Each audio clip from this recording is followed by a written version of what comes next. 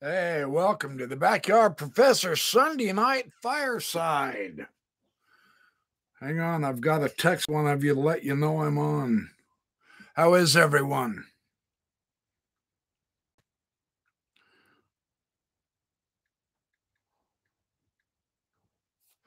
All right. Tonight is going to be a really important night, in my humble opinion. And I am humble and I am opinionated. Yeah, whatever. How's everybody's week been? I'm not going to dawdle like I did last time. I've been talked to by several people. They say you take too long to get to the point and show us something solid. So I'm going to begin pretty prompt, right at 6 o'clock in 3 minutes. Tim Rathbone, how you doing, my friend? Yeah, good to see you, friend. It's always good to see you. It's always good to see all of you, man. And Doug Vincent, here I am. Yes, hello, Doug. Doug and Tim. I was just saying, I've been talked to about dawdling too much without getting to the subject. So I am going to jump right on it tonight, just as soon as it gets to be 6 o'clock. So, anyway, I'm looking forward to this. I have some really important information. Some of it's a little bit old, but some of it is extremely brand new, as in just since Friday, that I want to cover. A lot of information on the the Joseph Smith translation of the papyri, of course. That's always a critical subject. Sploinky doink, how you doing? And I'm going to talk about Joseph Smith's Book of Abraham and Joseph Smith and John Gee and Kerry Mulstein and some of the apologetic attempts at saving Joseph Smith, which I don't think they have succeeded at in any manner, way, fashion, or form. And that's unfortunate for them. But I'm also going to explain yet again through examples of some of the manipulation tactics that I see going on in the apologetic world, the Mormon defense world, of why I just cannot be an apologist anymore. It's just not going to. Ryan Larson, good to see you again here, my friend. Hello, everybody. Looks like we're all getting here. So it is one more minute, then I'm going to start. I've had a good week this week. This is a subject that just you can't. I just found a entirely new presentation that I had not any idea existed, and new information again with which I want to analyze. And I am reading through Ryan Larson's meditations on Dan Vogel. Sorry, Dan Vogel, if you're here. Ryan Larson, I am reading your meditations and I find them exquisitely interesting, and we will be talking about them. I will begin to share some.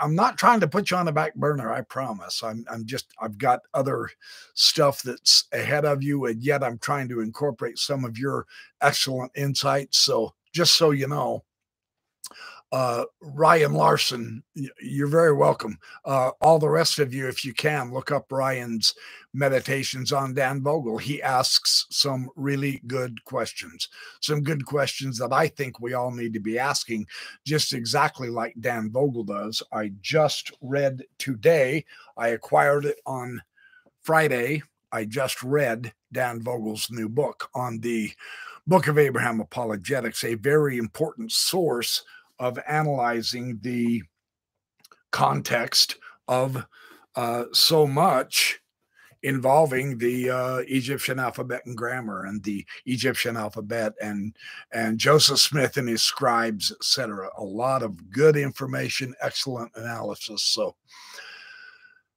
yeah, very good book. Okay, it looks like there's 10 of us. Okay, it is 6 o'clock. I promise myself I will not extend this into too long of an introduction. And it looks like we've got enough of a group. I'm going to get started. So here we go. Yes. Let me just say, first off, I appreciate all of the comments, the emails, the phone calls, etc. that I get from. And Tim Rathbone, I need to email you too. We've got to start talking a little bit more too. Uh, I appreciate all of that, but my approach this time is going to be on John Gee. Because he is so prominent, and because he is an Egyptologist, and because he does have a PhD from a very good university. But I vehemently disagree with his approach to all of this, and it is part of John Gee's approach that has caused me to see why I can no longer be a Mormon apologist. And so I quit apologetics, in part because of how the apologists have been acting with the evidences. And that's what I want to talk about. Oh, splunky doink. Thank you. That's what I want to talk about tonight. That's how I want to approach this, is to say the approach of LDS apologetics just, there's no better way to explain it, but you guys have got to pull your heads out. You're not doing very well, you apologists. So, John Gee, I'm going to focus on you. I am going to discuss a little of Kerry Mulstein and others. In the review of books on the Book of Mormon, now this was one of Farm's earlier publications, and this is volume 4, 1992. John Gee reviewed Charles Larson by his own hand upon papyrus. And of course, he squabbled about a whole bunch of trivial irrelevancies and nitpicked his way through this. Yeah, sure, Larson could have done a better approach historically, but John Gee's review did not do justice to Larson's analysis of the materials that we now have, and it has been extended incredibly through the last 20 years.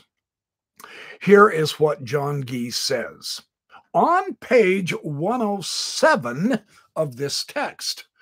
In 1842, the fragments that we now have in the Joseph Smith papyri were mounted in a number of glazed slides, like picture frames containing sheets of papyrus with Egyptian inscriptions and hieroglyphics.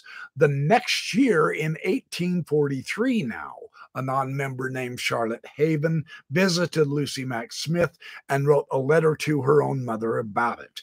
Then she, Mother Smith, turned to a long table, set her candlestick down, and opened a long roll of manuscript, saying it was the writing of Abraham and Isaac written in Hebrew and Sanskrit, and she read several minutes from it as if it were English. It sounded very much like passages from the Old Testament, and it might have been for anything we knew, but she said she read it through the inspiration of her son Joseph, in whom she seemed to have perfect confidence. Then, in the same way, she interpreted to us hieroglyphics from another roll. One was Mother Eve being tempted by the serpent, who, was standing on the tip of his tail, which with his two legs formed a tripod, and had his head in Eve's ear.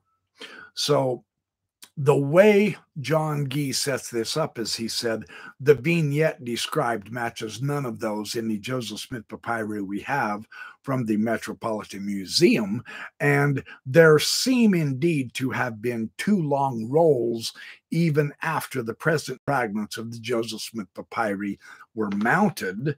And if there were only two rolls, it is important to note that Joseph Smith papyri 1 and 11 were not on them.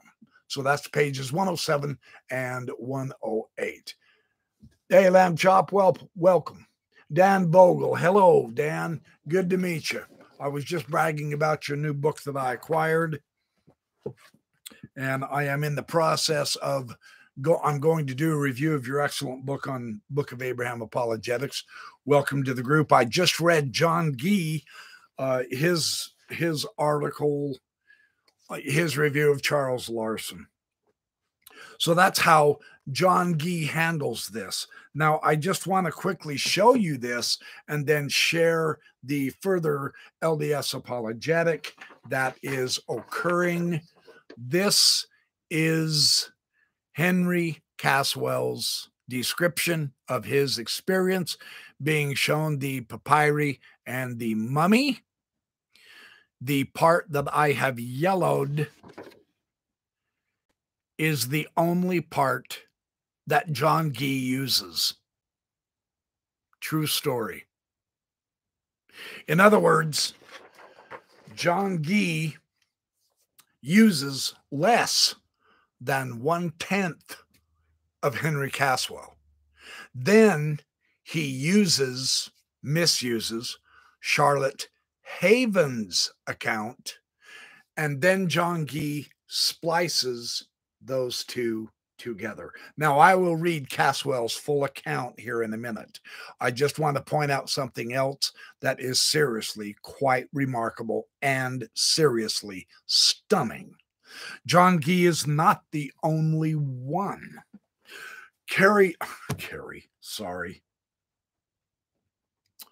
Michael Dennis Rhodes, I apologize. Same book, Review of Books on the Book of Mormon. This is for the volume 4, 1992. Michael Dennis Rhodes also had a discussion of the Book of Abraham as divinely appointed scripture and reviewing Charles Larson. Here's how Michael Dennis Rhodes puts it. This is on page 121. He says, the papyri that the church now has in its possession are clearly not all that Joseph had. There is no reason to assume that any of those we now have is the original of the Book of Abraham. In fact, there is good reason to think we do not have the original in 1842. The fragments that we now have were described as being mounted in a number of glazed slides like picture frames containing sheets of papyrus with Egyptian inscriptions and hieroglyphics. And then he references to Henry Caswell. Then Rhodes continues. The next year, in 1843, Charlotte Haven, a non-member, visited Joseph Smith's mother, Lucy Mack Smith, and wrote a letter to her mother about it, saying that she, Lucy Smith, turned to a long table. She set her candlestick down and opened a long roll of manuscripts. And it was the writing of Abraham and Isaac written in Hebrew and Sanskrit. And she read several minutes from it as if it were English. Thus, a contemporary source indicates that the scroll of the Book of Abraham was not part of the papyri fragments now in possession of the church. This is how John Gee and Carrie Mulstein, Michael Dennis Rhodes, I apologize, treat Henry Caswell's testimony. The part in yellow is the only part they use. Now, interestingly enough, Carrie Mulstein in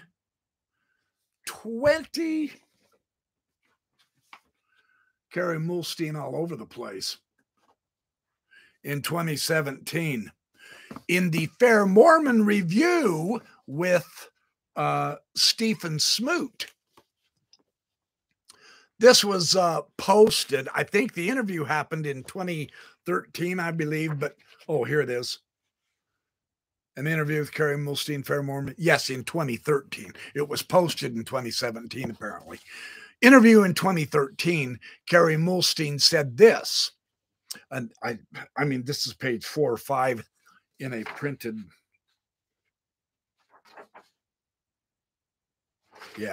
In a printed idea. He says the historical documents make it clear that we have very little of the papyri Joseph Smith had, even after several fragments were mounted to paper and put under glass. Presumably, this is what we have now.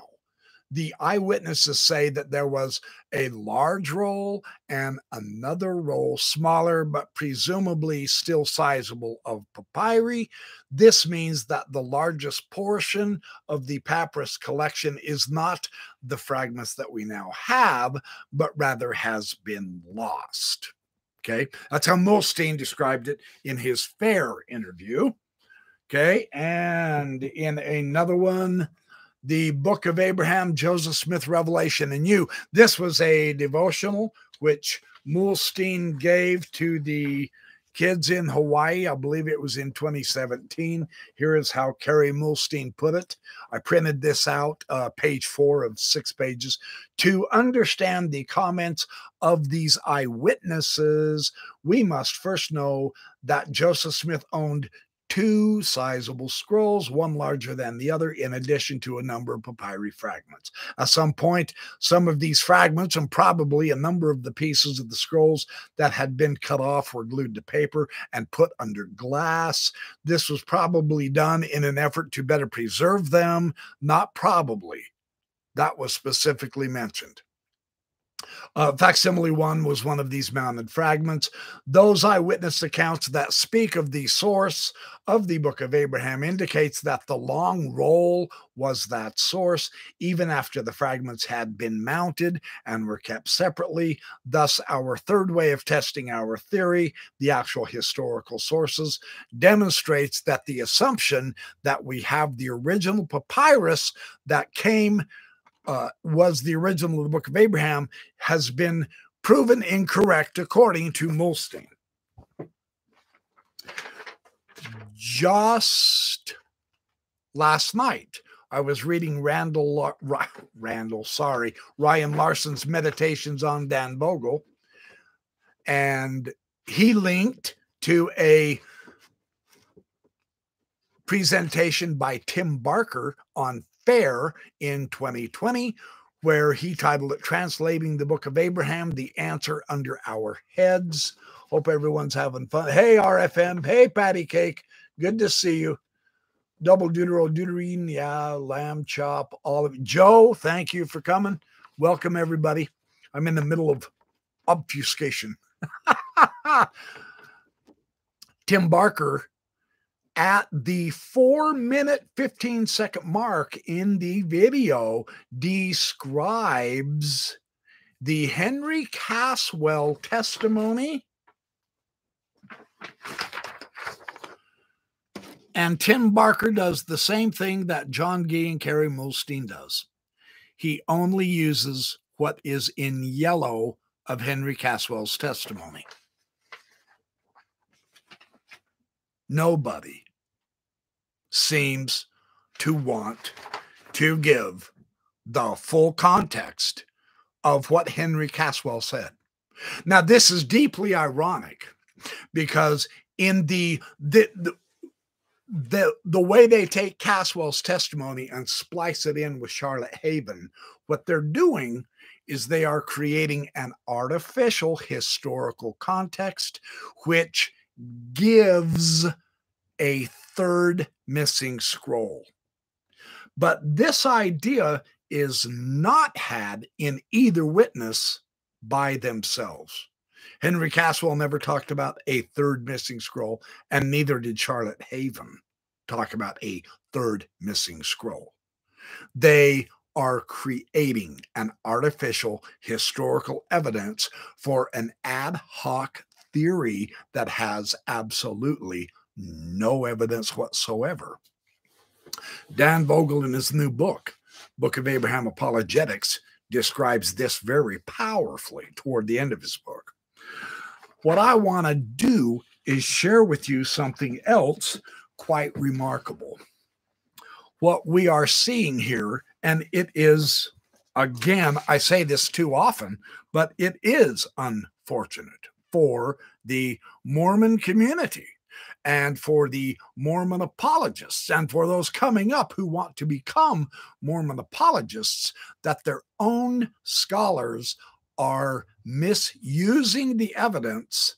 This can't be accidental, you guys. There's no accident here. It's not a matter of the eye skipping and, oh, whoops, sorry, I missed that line and all that. This is a deliberate crafting of taking just a specific piece of one piece of evidence and splicing it in with another piece of evidence in order to create something that helps them save Joseph Smith. And they keep doing it. And people keep following along after that. It is deeply ironic that it is the Mormon apologists who are manipulating the historical evidences, and it is the anti-Mormons, Gerald and Sandra Tanner, who tell the truth about those witnesses. I'm going to read Caswell's full text right here, right now. Having introduced me, together with several Mormons, to this sanctum sanctorum, he locked the door behind him and proceeded to what appeared to be a small chest of drawers. From this, he drew forth a number of glazed slides. Here is where John Gee, Kerry Mulstein, Tim Barker, and every other Mormon I've ever run into that's defending Joseph Smith through the witnesses, here is where they start quoting Henry Caswell. He drew forth a number of glazed slides like picture frames containing sheets of papyrus with Egyptian inscription and hieroglyphics. And that is where they stop. Right there, the yellow. Now let me read the rest of what actually happened and what Henry Caswell actually said. These had been unrolled from 4 mummies, which the prophet had purchased at a cost of $2,400, an enormous sum. By some inexplicable mode, as the storekeeper informed me, Mr. Smith had discovered that these sheets, the ones under the glass that he is being shown, Caswell specifically says he discovered that these sheets contained the writings of Abraham written with his own hand while in Egypt. And that is what the apologists do not want you to know about Henry Caswell. They'll label him as an anti-Mormon. They'll ridicule him. They'll make sure that you're absolutely biased against him. And then they will deliberately misuse, miscontext, and stop short. They never quote Caswell saying that the glass sheets in these picture frames are the writings of Abraham. They won't do it. Everyone skips that part. But Caswell's not done yet. Pointing to the figure of a man lying on a table, he said, that is the picture of Abraham on the point of being sacrificed. That man standing by him with a drawn knife is an idolatrous priest of the Egyptians. Abraham prayed to God, who immediately unloosed his bands and delivered him. Now, this is obviously facsimile number 1 that Caswell is being shown under one of those glass slides. Now, obviously, the other parts under those glass slides are the pieces that facsimile number 1 was cut from, which is, I've shown this almost every video I make because it is critical to stay clear here. Obviously, facsimile number 1 is being described. So, the writings of Abraham is that book of breathings next to it. It makes perfect sense that that also is under the glass slide because that is what was being preserved and greatly respected according to other witnesses' descriptions, Josiah Quincy, etc. So it's being described. This is what the apologists will not quote from Henry Caswell to everyone else. And Caswell continues, turning to another of the drawers and pointing to an hieroglyphic representation. One of the Mormons said, Mr. Smith informs us that this picture is an emblem of redemption. Do you see those four little figures? Well, those are the four quarters of the earth. And do you see that big dog looking at the four figures? That is the old devil, desiring to devour the four quarters of the earth.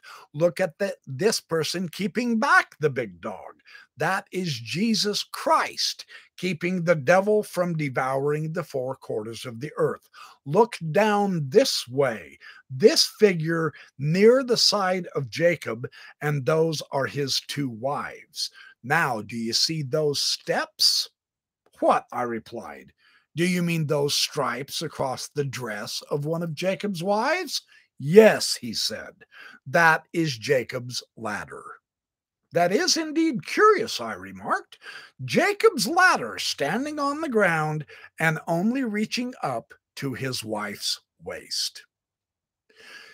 Every bit of Henry Caswell's description fits the papyri that we have right now.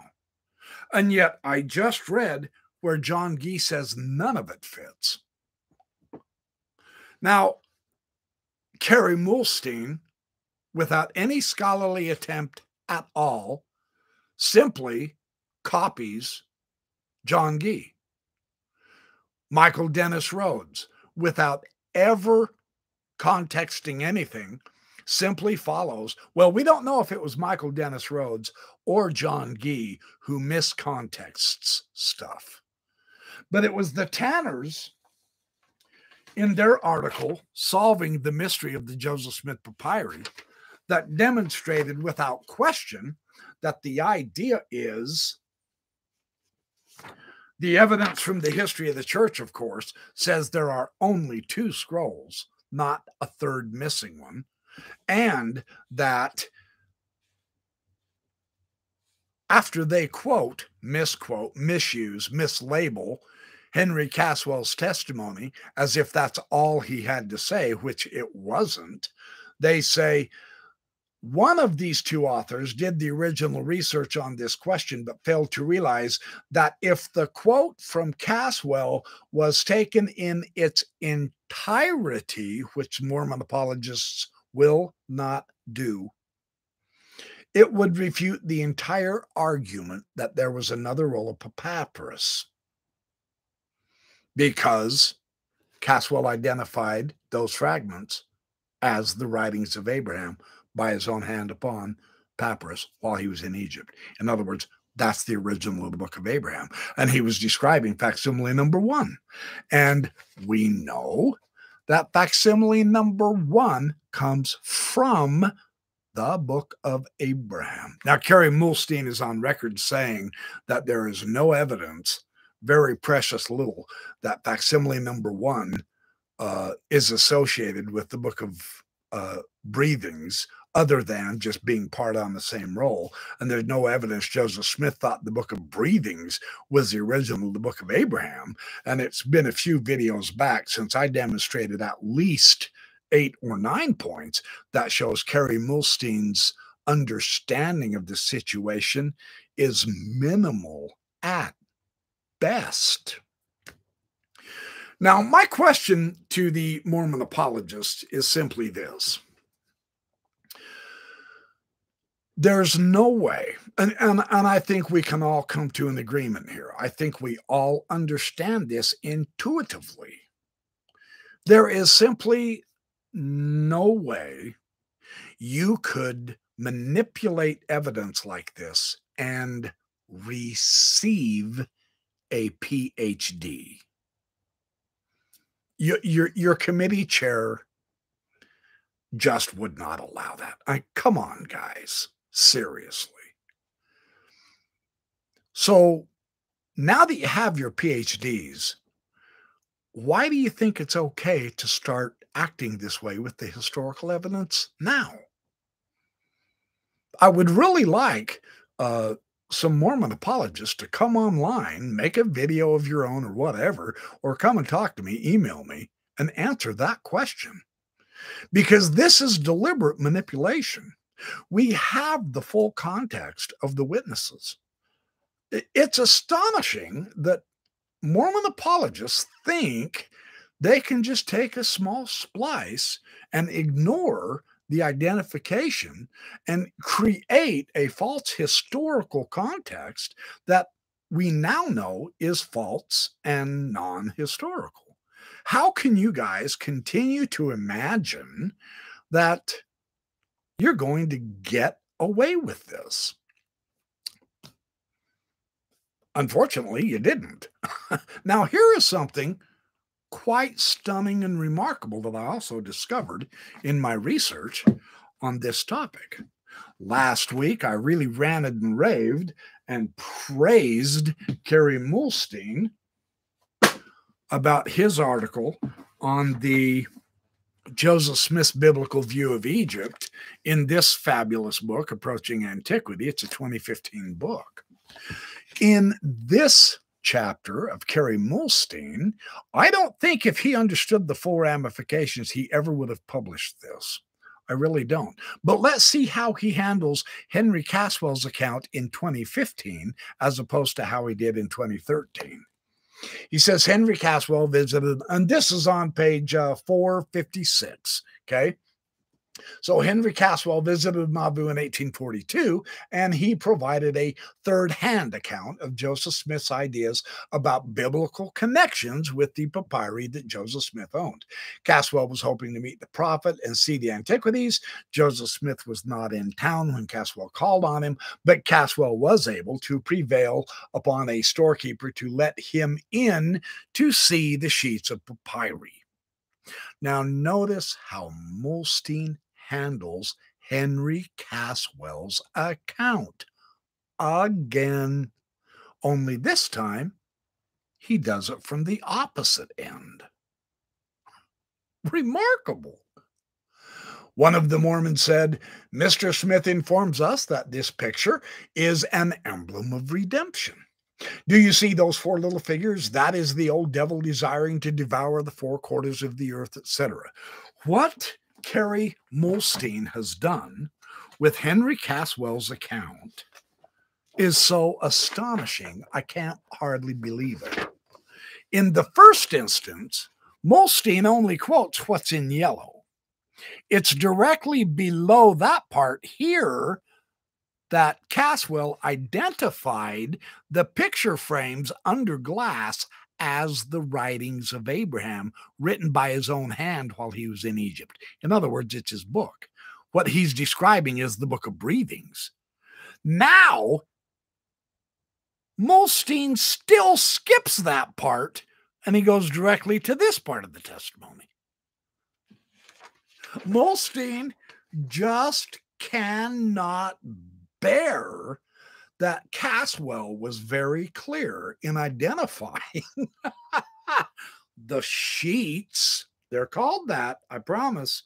Ask Dan Vogel. He's in the chat. I'm telling you. The sheets under the glass were identified as the writings of Abraham. Mormons don't want you to know that.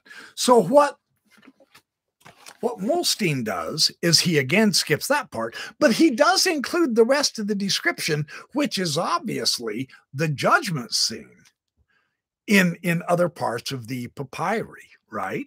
So he's at least giving a fuller account of Henry Caswell, but he still eliminates the crucial part of Caswell's testimony. And then he says, because this is an account of what Caswell recalls of an unknown person reporting what Joseph Smith said about the papyri, we must use caution in ascribing any of this to Joseph Smith. Now that makes sense, but let's keep reading.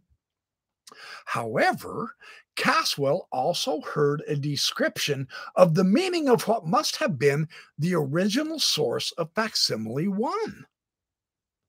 What he recounts of that description matches perfectly with what had been published about the facsimiles only 1 month earlier.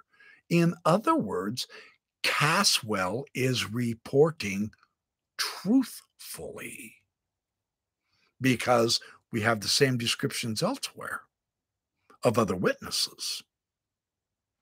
Such precision and reliability, Mulstein says, suggests that we can place a certain amount of trust in Caswell's other account of Joseph Smith's interpretation. But not when Caswell identifies the writings of Abraham under the sheets of glass as fragments.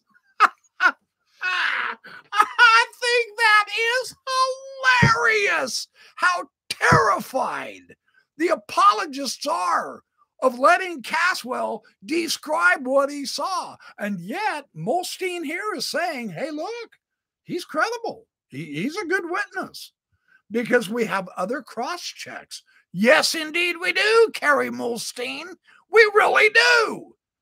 Why are you still manipulating the testimony then? Because the apologists know that the original of the Book of Abraham papyri, which we do have,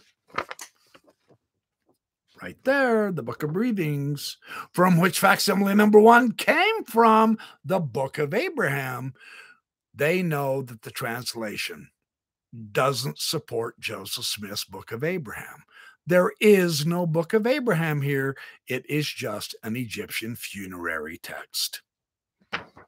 That's why they manipulate the historical testimony of Henry Caswell. And it's the anti-Mormons, ironically, Gerald and Sandra Tanner to boot, who called them out and showed how phony this type of scholarship is. This is not scholarship. This is mere apologetics. And there is a vast difference between the two. Because Mormon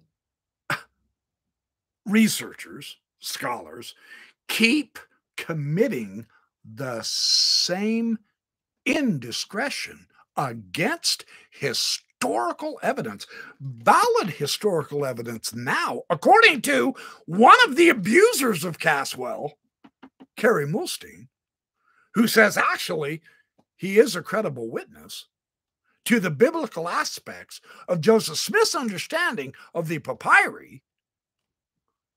Is that not completely astonishing? That should blow your mind. This is breathtaking. I wonder if John Gee read this yet. Because everybody seeks to misalign or malign Henry Caswell. But he's got the best description of the original Book of Abraham, the writings of Abraham, in the papyri, and it wasn't on a long-lost third scroll. Mulstein shows the biblical provenance was from Joseph Smith himself.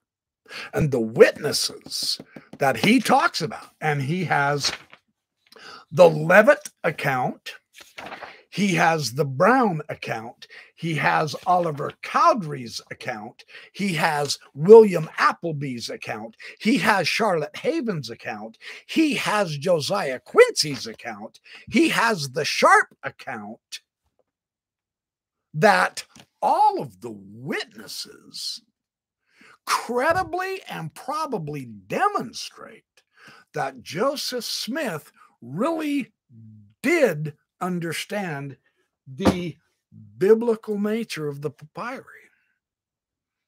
And there's our fraud in plain open daylight, because there is nothing about Bible anything. Jacob's ladder in the Egyptian papyri? No, that's just a complete misunderstanding of what that vignette shows. The plan of redemption, the serpent tempting Mother Eve, Adam and Eve in the papyri, Jacob's book and the discussion of the lost 10 tribes. None of it. Pharaoh Necho, the Pharaoh that defeated Josiah in the Old Testament, none of the biblical material is even real. It's not even a reality. And yet that is the basis, that is the core, that is the anchor understanding that all the Mormons received from, of course, Joseph Smith. They identified his biblical knowledge from revelation, from heaven. One account specifically says it was Jesus Christ, but others say, well, it was heavenly inspiration. The Pratts and one other, I believe it was Woodruff, said either the seer stones or the Urim and Thummim. But it is mind-boggling that it takes the anti-Mormons, the ones who, when I was a teenager, absolute taboo, forbidden, do not look at the Tanners at all. No, stay away from them. They are bad people. They are anti-Mormons. Walter Martin, absolutely not. Do not look at anti-Mormon literature. Isn't it stunning that it is the Mormons who have the truth, who have to manipulate the evidence in order to get to the right answer, and it is the anti-Mormons who are actually telling the truth. I mean, that's thick. I know I'm repeating myself. I promised I wasn't going to. That's my analysis of why I say you can do whatever you want. I'm not here to counsel you on how you approach this issue. Me, I do not. I cannot, in all good conscience, accept, believe what any Mormon scholars say anymore. This is the kind of crap that made me stop being a Mormon apologist. And not without very sincere and serious, careful examination am I ever going to believe a Mormon apologist ever again on any subject. Now, I'm more than willing to discuss stuff with them. I don't have anything against them personally. John Gee is a fine person. So is Kerry Mulstein and all that. Their scholarship sucks. I want that crystal clear. They are manipulating the historical materials in an absolutely false way. There is no way they would have been able to do that to get their PhDs. Not a chance in hell. Then why do they think they can do it now? Because they're still haunted by the ghost of their mentor, Hugh Nibley. And he stupidly argued, and I mean stupidly argued, that method doesn't matter. The only thing that's important is arriving at the right answer. And pray tell, who gets to determine that? Because they aren't letting the evidence do that. They don't follow the evidence where it leads. They manipulate it so that they can get the right answer, which is their testimony, faith promoting, building of knowing that Joseph Smith's a true prophet, etc. That's all bunk. And then they expect you to think that the Holy Ghost is going to testify to you that their interpretation is true. That is pure bunk. That can't possibly work. The Holy Ghost, assuming, of course, you got to assume, okay, let's give him credit. Let's just grant that the Holy Ghost is real and it exists, and that therefore it is the testator to truth, as Jesus taught in the New Testament. Let's assume that it really does know all of the truth and it's not going to lie, because the Old Testament says one of the 7 deadly sins is God hates a liar, well, except for Mormons. Mormons are an exception because they hold the holy Melchizedek priesthood or stuff. I mean, who knows what the hell these guys think after you see them manipulating stuff like this. There is no way the Holy Ghost is ever going to testify to you that their version is true. It can't, because their version is manipulated. They didn't follow the evidence where it's supposed to lead. They change it. They recontext it. They splice and dice. They leave some out. They put some in, and then they reintegrate it in ways that the original evidence could not possibly have pointed to. And then they say, see, that's the truth. I bear you my testimony that I know Joseph Smith is true. It's bunk. That's why I can't be it anymore. So anyway, I've done enough ranting and raving. Let's take another look at another issue that involves John Gee. Now, this was early on in his career. I happen to have the two articles that Ed Ashman reviews here. Now, when I got this stuff, I was still an apologist right there. Any of you recognize this? Yes, sirree, Bob. Farms Insights, woohoo! An ancient window, yeah, baby. I used to love getting these, man. Come on, it was fun. You know it was, right? Check this out. Reference to Abraham found in 2 Egyptian texts. John Gee. And he did a pretty good write-up. There's the rest of his article in that. This was for, I mean, this is like ancient history, man. This was like, let's see, 1991, number 5, Farms. And then after he made a splash with that, the church apparently heard about it and they said, dude, man, that's faith promote. That strengthens my testimony. This is big. This is huge. You mean ancient Egyptian texts are supporting Joseph Smith's Book of Abraham? Oh, man, you've got to write up an article in the Ensign. Do an article for the church and the Ensign. And man, did John Gee make a splash. Woohoo, woohoo, woohoo, woohoo. Yeah, baby. Abraham in ancient Egyptian texts in the Ensign, the church's official publication. Yeah, baby. Research and perspectives. Look, not any moron gets to publish this crap. Only those qualified, right? He shows the lion couch. Oh, yeah, baby. Now, what, Gee? Oh, and see the graphics in this that are so cool. He shows 4 times where the wedge-out eye is in the hypocephalus. And this is so confirmatory of Joseph Smith.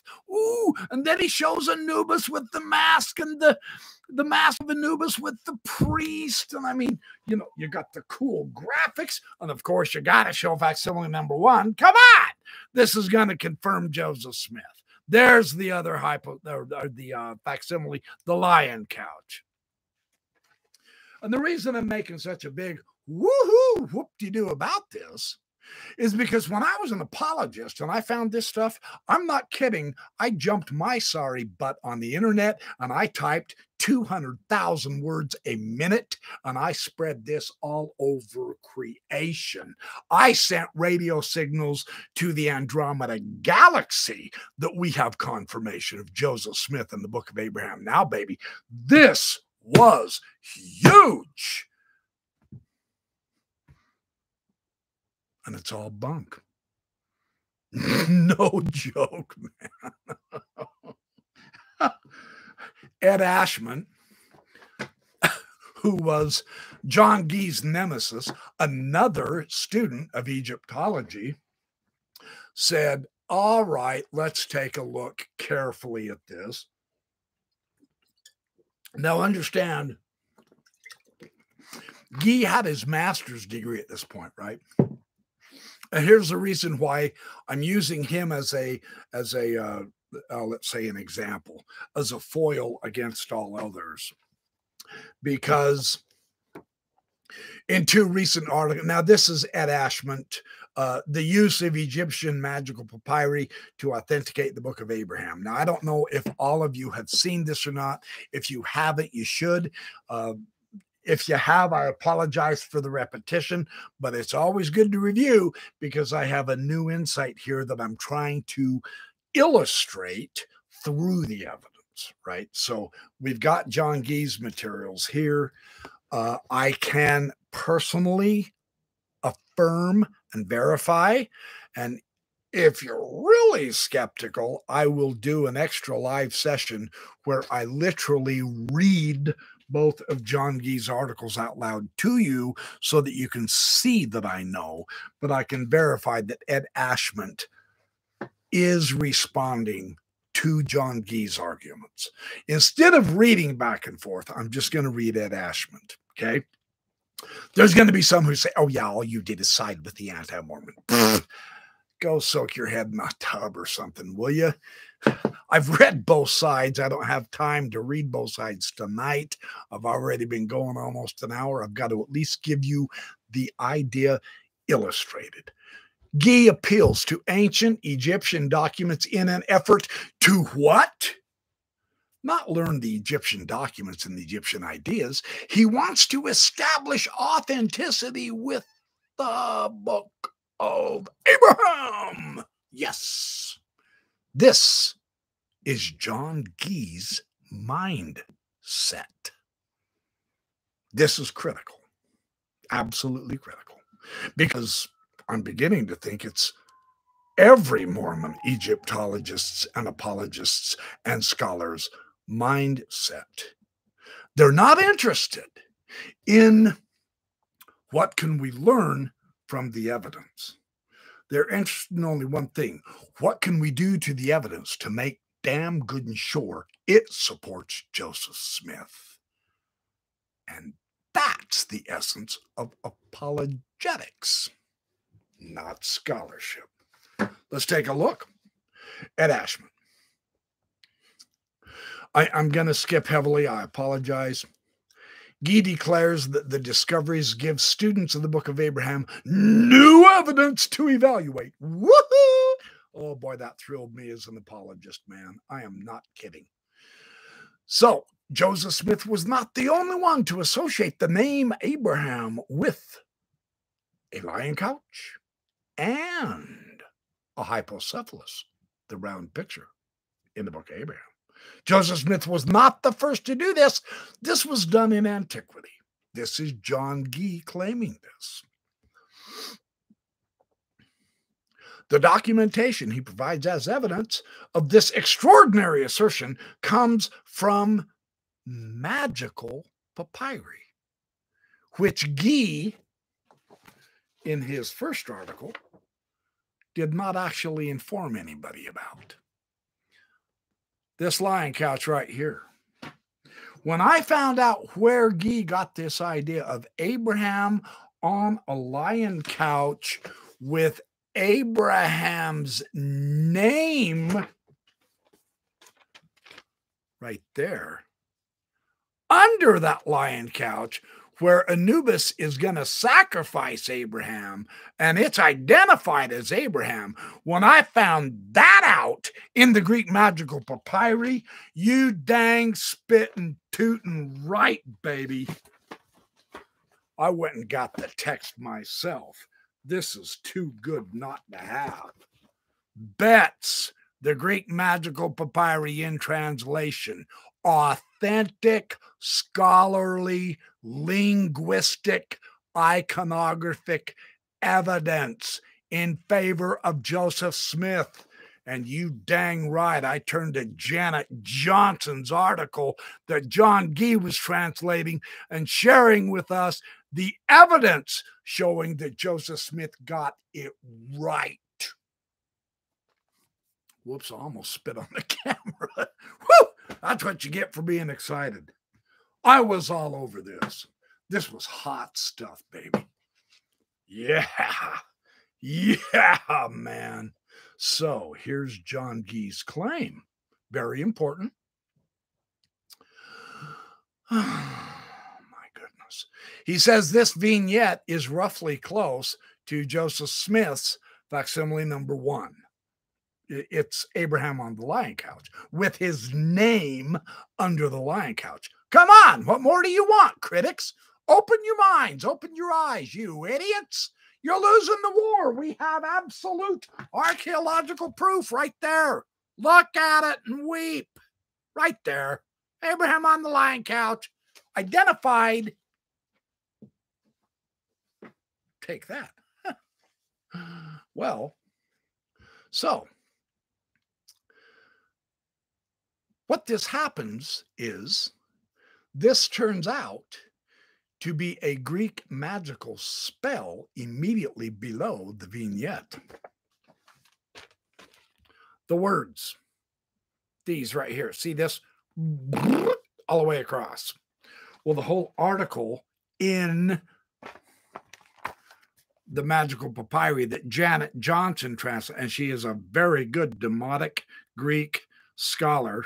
Janet Johnson is the one that translated this particular article, which John Gee is describing and discussing in his fantastical scholarship. Yeah, baby. Go, John, go, baby. We're with you, brother. Yeah. Well, it turns out to be a Greek magical spell. And it utilizes textual material from another Greek magical spell, which Gee states comes from the next to the last column of this papyrus to suggest that the scene refers to the sacrifice of Abraham on a lion couch. Read it and weep, critics. We got you, baby. We win. And this authenticates Joseph Smith's interpretation of facsimile number 1 of the Book of Abraham. Yeah, we bad. Well, here's the situation. Do these papyri actually mention Abraham in the manner that Gee avers? That is, do they connect him with representations similar to facsimile number 1 and 2 of the Book of Abraham? Is the lion couch vignette of 384.1, they've numbered it, is that vignette right there? The question is this lion couch vignette a depiction of Abraham as a human sacrifice? And does the text from the previous or any other column of that papyrus refer to that sacrifice? Is the hypocephalus connected with this? And is it true, as John Gee says, that hypocephali are a revelation about the heavens and the cosmos? Is this how to obtain revelation? Is through a hypocephali? Because that's what John Gee claims, right? So that's the question we're asking. And we want to explore this and look at this. And was Abraham about to be sacrificed on an altar by Pharaoh's priest, as John Gee avers once again? And so we want to look at this. As it turns out, the information that Gee gives us, and there's another, this is how Farms reproduced the lion couch right there. As Gee gave us this information, he is misleading. The attempted sacrifice of the person on the lion couch was not an actual attempted sacrifice. The fire, the intonation to the deity of asking for help, etc. What Gee did is he took a splice. This is going to start sounding familiar. He took a splice of one piece of papyri comment, and he took it over here and he put it together with this one so that it made it look like the person on the lion couch was praying to God for help, for deliverance, because he was about to be sacrificed, right? Well, as it turns out, Ashmont finds that, contrary to Gee, the text of the spell cannot authenticate the historicity of the Book of Abraham because it has nothing to do with human sacrifice of a victim on a lion couch that is about to be killed by a jackal-headed god. Drats! You mean Guy didn't know what the hell he was talking about? No, it's worse than that. Guy manipulates the historical evidence in order to get information that the evidence does not lead us to. And that's vastly worse than being ignorant. That is being too clever. Sucks to be you, John Guy. Just in case you ever watch this, which I doubt you'll man up and do, but you never know. You might. The name Abraham is actually in the middle of an abracadabra spell. The words down here at the bottom here. Abraham is simply a name invoked among many dozens of a magic spell. And it's actually not a man on the lion couch. Ashman shows how Janet Johnson and others, Betts and so on and so forth, the proper scholarship of the Greek magical papyri described that is a woman on the lion couch. And the name Abraham is invoked with at least 5 or 6 other magical names. And the idea is that this is a love charm. Someone wants this big-breasted woman to spread her legs for him so that he can get laid. And John Guy manipulates this to be a sacrifice of Abraham, with Abraham praying for deliverance? Seriously? Seriously. There's absolutely no possible context of Abraham being sacrificed on the lion couch. John Guy has had to change, manipulate, put together stuff to make it authenticate Joseph Smith's Book of Abraham, facsimile number 1. And it's all just fart in the wind. Yeah. Does it get worse than this? Yeah, it really does. I mean, that's bad enough, right? Let's see what John Guy says.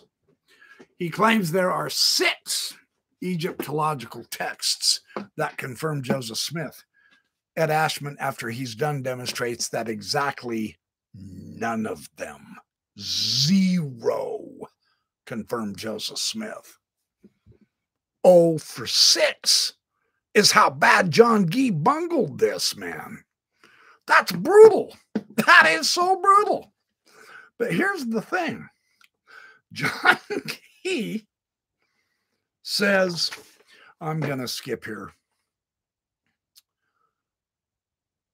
Yeah, it's not about conjuring up divinity to save the man on the lion couch. The magic words, Abraham included, is a conjuration for the deity to get the woman horny enough to make love to the guy. That's what this is about.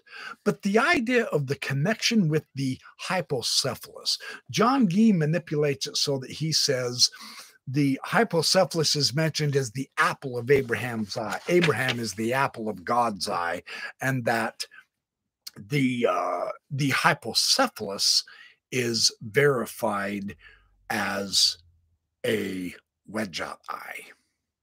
And Abraham is tied to the wedge-out eye. Therefore, there is a connection between Abraham and the hypocephalus.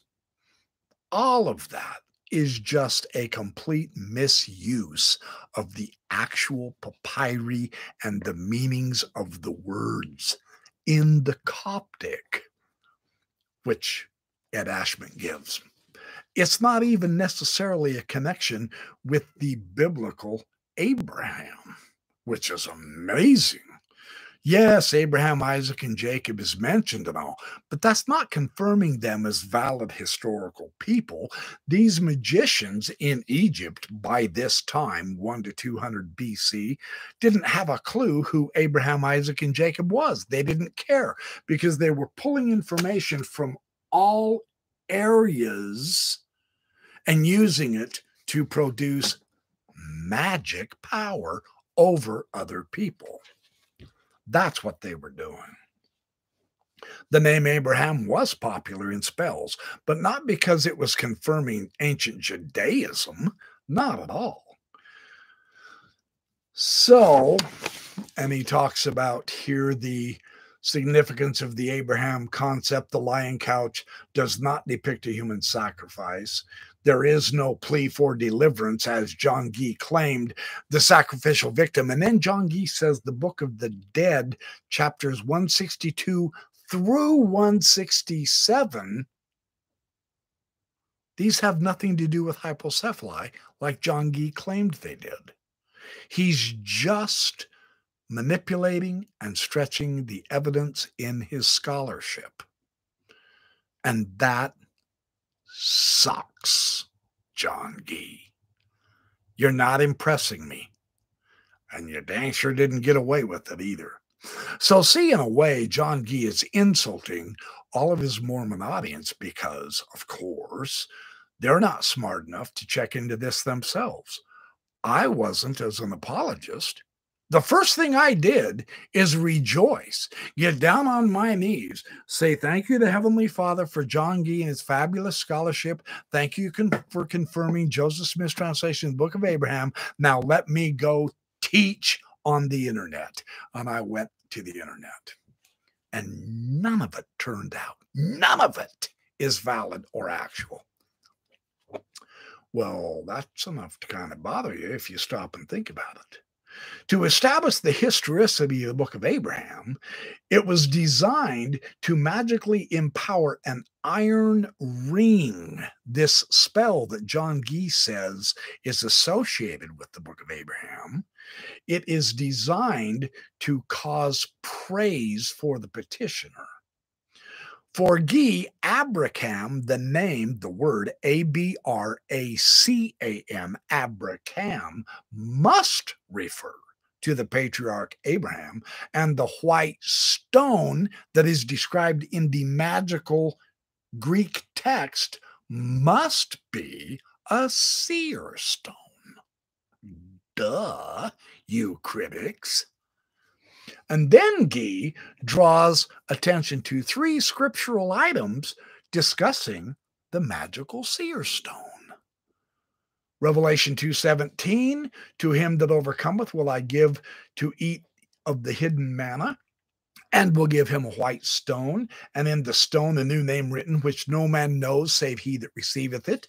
D&C 130, 10 through 11. Then the white stone mentioned in Revelation 2:17 will become a Urim and Thummim to each individual who receives one, whereby things pertaining to a higher order of kingdoms will be made known. The new name is the key word. And then Abraham 3:1, and I, Abraham, had the Urim and Thummim, which the Lord my God had given unto me in Ur of the Chaldees, and the Lord said unto me by the Urim and Thummim. John Gee referred to these texts to support the white stone idea in the magical papyri, which was associated with Abraham. See how it all fits in? This is authentic totally to Joseph Smith. It's not. Nothing in the spell indicates that the white grape-shaped stone is an analog to a seer stone, a medium through which revelation is to be obtained. Even more unfortunate for Gee's interpretation, the white stone of Revelation 2:17, on which D&C 130 as a pesher is built, even the stone in Revelation wasn't a seer stone. According to the best of biblical scholarship, it was an amulet. In religious history, the amulet has a place in the magical beliefs of the time. Magical formulae, in this case, the new name, is part of the magical formula, mediate supernatural powers, and offer protection against demons and evil forces. Had nothing to do with translating ancient records. None of that. Had nothing to do with giving you extra special hidden knowledge. None of that. That's all just bogus. So seeing the stone as a seer stone is truly unwarranted. It's a magically potent word that has no authenticating significance for the Book of Abraham.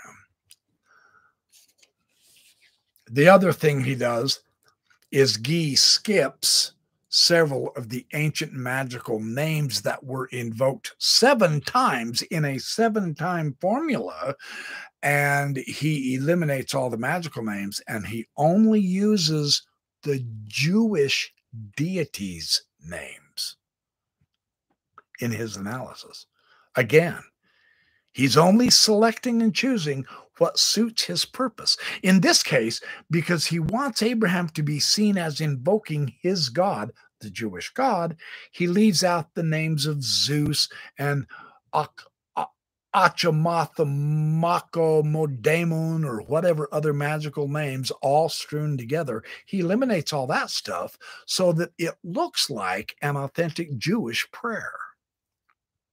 And it's nothing of the sort in this magical papyri. It's all bunk. So it wasn't a prayer to Yahweh. It wasn't a prayer to the deity. It was a prayer to the supreme intelligence, something that Guy manipulated so that his readers did not realize that. So my whole point in this, and then Kerry Mulstein, after Ashmont blew away John Guy, Kerry Mulstein repeated this information. Hey, we have an authentic magical papyri lion couch with Abraham on it, and he's being sacrificed, and he's calling on God to deliver him, and the angel of the Lord is showing up and helping him out, just like Joseph Smith said in the book of Abraham. Kerry Mulstein just simply, stupidly bobbed off of John Guy's idea. He didn't even bother to check into it himself. He just said, hey, man, that sounds cool enough. I think I'll tell my audience that. And so he went ahead and did it. Mulstein did have to come back a year, 2 years later and admit that it was a woman and a love charm, not a man being sacrificed on that lion couch, right? Well, Guy admitted that in his second article, but then he said, well, the woman can be seen as one of the 3 virgin sacrifices in the book of Abraham. That is how bloody desperate John Guy is to find anything at all he can to authenticate the book of Abraham text. He makes stuff up, which is just asinine because that isn't the context either. But you see, they've got to find some way to verify Joseph Smith. It's mind-boggling that mature grown-up scholars think they have to manipulate the historical evidence. The sad thing is, that's the only way they can get Joseph Smith's translation authenticated. The actual evidence doesn't do that. This is why we have so many wild, crazy, harebrained theories floating around there by the dozens now of the Mormon apologists who are trying desperately to come up with anything. So I want to read you this. Yeah, it's to inflame the passion of the woman is the real point. The magical papyri has no such stated purpose as Joseph Smith's explanation of the hypocephalus in the book of Abraham as obtaining revelation about the heavens and the cosmos. No, that's not it. Sorry, John, strike 275. And then he goes on. I'm going to read you the final. I'm going to just skip to this because I want to get to some other materials here.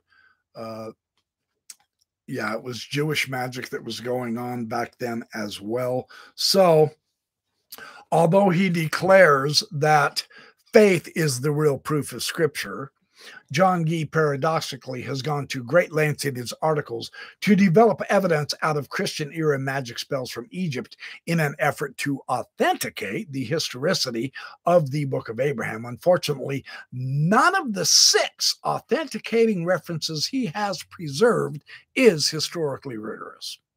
Guy provides his own dramatic demonstration of that when he abandons the extraordinary claim that he makes in his first article that he actually has a reference suggesting Abraham lying on a lion couch, altar, calling on God, and he boldly declares that it compares closely with Joseph Smith's indication that facsimile one from the Book of Abraham is an illustration of Abraham fastened upon an altar to be sacrificed by idolatrous priests. After the review of his first piece pointed out that the evidence indicated clearly that the person on the line couch was a woman who was the object of a love spell, Guy abandons his remarkable claim. And then he admits in his second article that the person on the line couch was a woman and that she was the object of a love spell. Only now he claims that she was to be sacrificed on the lion couch if she would not yield to her suitor. According to an old Egyptian formula, is how Guy put it. Pfft, bunk. The spell no longer is evidence of Abraham on the altar.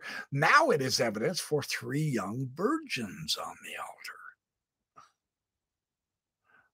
Manipulative bullshit is what this is. Less dramatic, but no less significant, is the fact that Guy has, as the reviews have shown, misquoted and misinterpreted the data and the sources in order to develop his authenticating evidences. And the reason I wanted to share it, now this was back in the 1990s. I agree. Hey, that's old stuff, Backyard Professor. I get all that. What I want to point out is that the apologetic mindset with John Guy began before he got his PhD. And he has never lost that. Ever. Not ever. He's had that mindset the whole time. Now, the remarkable thing that is so shocking is this mindset has caused John Guy to come up with various ad hoc excuses to justify Joseph Smith instead of accepting the plain fact that the evidence leads to.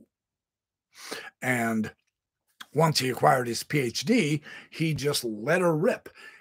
Every single interpretation, every single theory that John Guy has proposed involving, say, the Book of Abraham and its authenticity, using ancient parallels, or the Egyptian alphabet and grammar and its relationship to the Egyptian alphabet and those relationships with the Book of Abraham translation folio, with the figures of the hieroglyphs in the margins, or whatever John Guy has proposed, his reverse translation theory, his 2 inks theory, his theory that the characters were added in the margins after the Book of Abraham text was written down. It doesn't matter. And is most infamous, the famous missing roll theory that was destroyed by Smith and Cook mathematically. Nothing of John Guy's scholarship in the last 35 years has actually panned out into acceptance of the actual evidence and nature and status of the Book of Abraham or the Joseph Smith papyri, etc. None of it. Nothing John Guy has ever proposed is totally accepted. None of the world of Egyptology accepts it. Now, in his interview with Scott Gordon in Fair just a little while ago, I guess a few months back, he mentioned, well, I published 150 scholarly articles. Who gives a flip? His newest attempt at what? Finding authenticity with the Book of Abraham was just this Friday, 2 days ago, in Dan Peterson's Interpreter. Mormons can't get their tripe apologetic defense published in actual, realistic, true, scholarly venues. So they have to invent their own paper their own journals in order for them to even publish anything when it comes to Joseph Smith and the scriptures, right? So John Gee, just 2 days ago, published another article demonstrating that the anachronism of chariots in the book of Abraham does not refute it, but it is an authentic item. Yahoo! And in the process, he says, the critics' problems is they don't take the book of Abraham seriously. You critics, you need to take the book of Abraham seriously. Okay, once again, I've said this quite a few times. I suspect I'll be saying it quite a few more times, but you Mormon apologists, when are you going to wake up to a very cold, hard fact? We don't give a flip about the book of Abraham. The book of Abraham is not what's on trial. Joseph Smith is. The only issue that matters to anybody, sincerely, I'm just stating this out open, honest, is, did Joseph Smith translate the papyri correctly? Is Joseph Smith a valid translator of ancient languages? That's all we care about. That's all that really matters. If he can clear that hurdle, then we'll look at his scripture. But we're not going to look at his scripture before we see if it's valid or not by his method. Nibley got it wrong. And you guys following Nibley get it wrong. Method does matter. And I'm telling you what, one of the best new texts to come out demonstrating that is my good friend Dan Vogel, Book of Abraham Apologetics. You got to read this book, you guys. Method matters. It's serious. It's real for true. Nibley was just completely out of his league because, of course, he knew the problem. He knew the problem. The translation doesn't match. That's the issue. So anyway, okay, so hey, Mike West, that's basically essentially, well, I mean, technically speaking, it's not. Robert Rittner, again, and this was John Gee's chair for his PhD. The Joseph Smith Egyptian Papyri, a complete edition. In page after, now I don't know if you've read this or not, but in page after page after page, and what I've done is I've yellowed it and I've turned down the pages, and you can see that I've got lots and lots of pages turned down where Rittner describes the problem with the scholarship in the Egyptology of John Gee, Michael Dennis Rhodes, and Kerry Mulstein. Right? All three of them. And he says how time and again they are mistranslating. They are misusing. Michael Dennis Rhodes actually plagiarized Rittner. Rittner had a specific type of text and a specific type of way of translating that. Rhodes took that translation and pretended it was his own. Now, that's pretty bad. I mean, how stupid do you have to get to plagiarize the Western Hemisphere's greatest Egyptologist and think you're going to get away with it? I come on, you idiot Mormon scholars. Do some valid scholarship, man. I'm not trying to ad hominem you, but holy nightmare. Plagiarized Robert Rittner.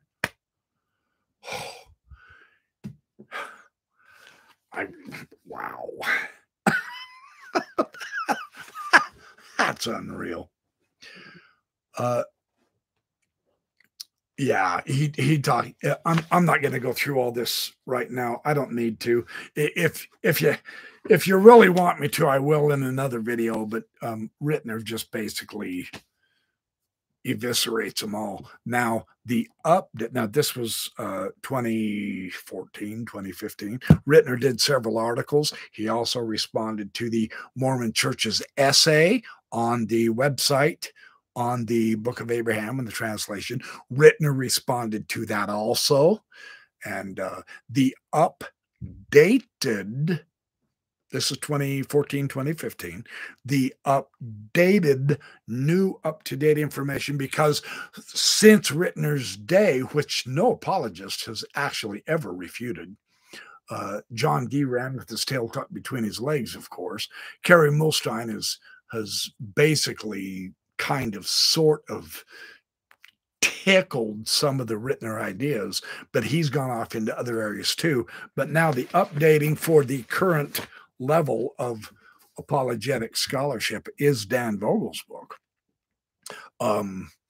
He the new theories of the reverse translation theory, where the argument is that the alphabet and grammar did not come first, but the Book of Abraham was translated all in July 1835. It was completely done by July 1835. And then from the text, William W. Phelps is the one that developed the grammar and the alphabet the most. And then everybody else was copying him. The grammar and alphabet came after the Book of Abraham. Well, Dan Vogel just wipes that out. No. See, the appearance here is that the further along we go in this subject, the more desperate the arguments and the excuses get of the apologists, to where they are coming up with some of the dumbest theories that we have ever seen. They have to, and Vogel shows this, no joke, they have to keep manipulating the data. They have to misinterpret the thing I find here. I'm not, wow. And I know Ryan Larson has some meditations on Dan Vogel, and I am reading that, and I will discuss that with Ryan Larson and with Dan Vogel, and perhaps we'll do some videos of this also. But the way that the current level of Mormon apologetics with Kerry Mulstein, how they either manipulate or ignore the official history of Joseph Smith, it just blows your mind. You go, wow. You know, it's like I've said, the anti-Mormon guy that I used to argue with all the time, when I called him and let him know, hey, I'm no longer an apologist, when he told me, you know how we always blew you out of the water, don't you? I go, no. And he goes, we always quoted Joseph Smith back at you. Well, that's what Dan Vogel's doing. The own apologists of the Mormon church no longer accept what Joseph Smith himself said, let alone Oliver Cowdery or William W. Phelps or Willard Richards. They don't even believe the early Mormon church leadership in the official church history. They're making stuff up to fit their theory in order to save Joseph Smith. They're manipulating Joseph Smith so that he didn't really say or mean what is written. He meant this because this fits our theory. I mean, how naked but stupid kind of scholarship can you guys keep trying to produce in order to save Joseph Smith from himself? It is mind-boggling. I mean, if it wasn't so serious, it'd be absolutely, this stuff belongs on Saturday Night Live. I am so not kidding. So anyway, that's essentially what I wanted to get to, is just to say there's a lot more information. Now I am going to say this too, and really, truly, seriously, Bill Reel and Radio Free Mormon on the Mormonism Live, I believe April 6th. This April 6th, just a couple weeks from now, they are going to have Dan Vogel and Brent Metcalf back, and they are going to begin discussing a lot of this material. that is really, really going to be fantastic. I hope they do a series on it. Hopefully, it'll jive with a little bit of what I'm sharing with you from the amateur end of this. But I'm a well-read amateur. I'm well enough read to know that the Mormon apologetics can't bullshit their way past me anymore. I can see through the smoke screen, man. They're See, here's the complaint. Here's what they're saying. They're saying, "Hey, this issue is so much more complicated. This is so difficult that if you try to simplify it, then you're doing something wrong." No, it's very, very simple from this side. The evidence shows Joseph Smith didn't get the translation of the papyri right. How long did that take me to tell you that? 10 seconds? It is the apologists who can't accept what the evidence says who are complicating the picture. And then they are beginning to say, see, now you need a PhD and this and that and thus and so. And you have to analyze this and that and this and this, and you have to start putting together the proper historical connections. And we are so gosh damn bloody confused that we don't know what the hell to do. It's the Mormons that are confused. They're the ones making it so complicated that you can't see straight. That's not our problem. That's why we keep telling them, you guys, we don't care about the Book of Abraham at this point. No, that's a red herring. That's irrelevant to us. We care about Joseph Smith. He's the one we're testing. That's how this works. So anyway, that's basically what I wanted to cover tonight. I've been an hour and a half. 24 likes. Thank you. You guys are too kind. I haven't even looked at the I hope you've all. Oh, Mike West, welcome. Vega Dog, good to see you here. Patty Cake, yeah. Mosia, good to see you. Dan Vogel, yeah. Who else is here? Doug Vincent, Mike White, T.O. Thank you for showing up. I know Ryan Larson said he was here earlier. I haven't paid attention to the chat because I really wanted to get this information across of why, unfortunately, I just no longer trust the Mormon apologetic scholarship at this point until they can begin to show me some credibility. Now, of course, they don't give a dang about me or you, anybody of you in my audience, because we're not their target audience. They have the TBM Mormons who are going to believe no matter what. And so anything a Mormon scholar says, they just automatically fall in line and say, well, see, that's the truth. Well, I can tell you right now, that's how I was as an apologist, and I wasn't doing it right. So I know the TBMs aren't. I mean, I hate to break you the bad news, but you're not doing it right. You can't possibly be doing it right by simply accepting their argument. You must look at the evidence yourself. If they're telling you not to look at the evidence yourself, then you're being cheated. And my advice is you better do something about it. You're going to lose a lot of years on your life if you don't.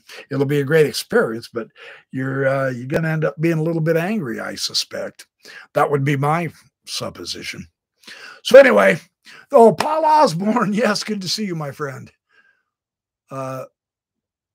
Anyway, I'll talk to you for a few minutes in the chat. I'm not going to have any of the context, but yeah, April 6th, I think, is when they're going to be showing up. Huff Daddy, good to see you here too. Trevor Luke, hey, Trevor Luke, always love having you here. Good man. Tim Rathbone, Mike Langley, good to see you. Yes, April 6th, we'll be prepared. Yeah, Dan Vogel, I have no doubt you'll be prepared. Dude, you blow me. Oh, that's what else I wanted to say real quick. I know this seems like I'm always touting Mormonism Live and Bill Reel and Radio Free Mormon and Brent Metcalf and Dan Vogel. That's because these guys are producing the real turkey and gravy. This is the steak. But I am here to tell you something. Seriously, man. Dan Vogel's video series on the Book of Abraham, what is it, 8 parts, Dan? At least I've seen 8 parts. They are fabulous. Now, and his book follows after the video series, but the book really adds a lot to you got to get the book, man. You got to get the book and read it. So look, YouTube is fantastic because it's giving us so many more resources to draw upon. Now, don't ignore, now see Fair Mormon, Tim Barker has a very exquisite concept. The flaw in Tim Barker's presentation, 2020 Fair. I would encourage you to watch that video, you guys, seriously.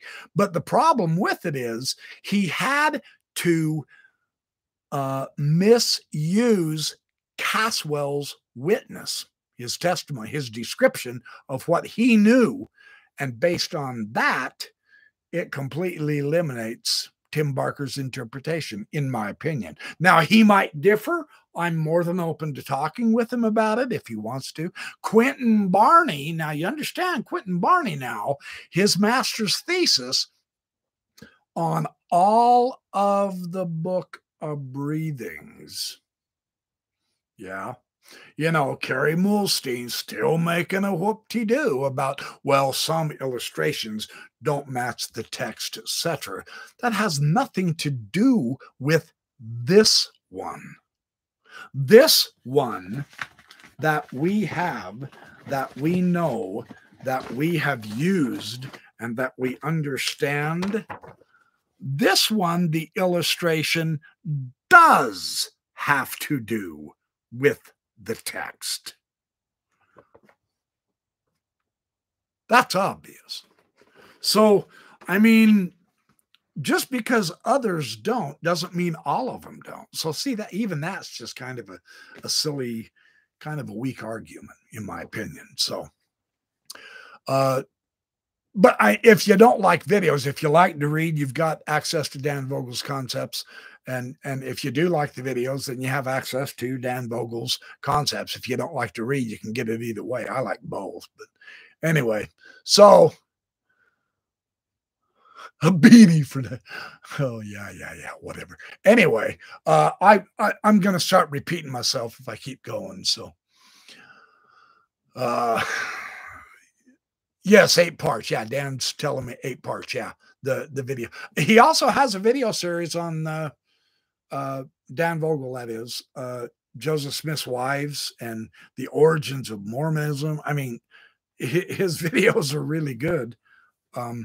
I'm probably a little bit too much. I'm probably a little bit too loose. Dan is more straightforward, scholarly. His graphics are sensational. I love how he puts the graphics together, especially with the papyri stuff, because you can virtually see which hieroglyph he's talking about. You can see which folio he's taking his stuff from and all. So that's always very helpful. I hope you do that also when you get back on Mormonism Live, Dan. You really, I hope so.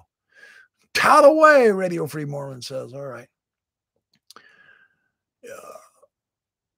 All right.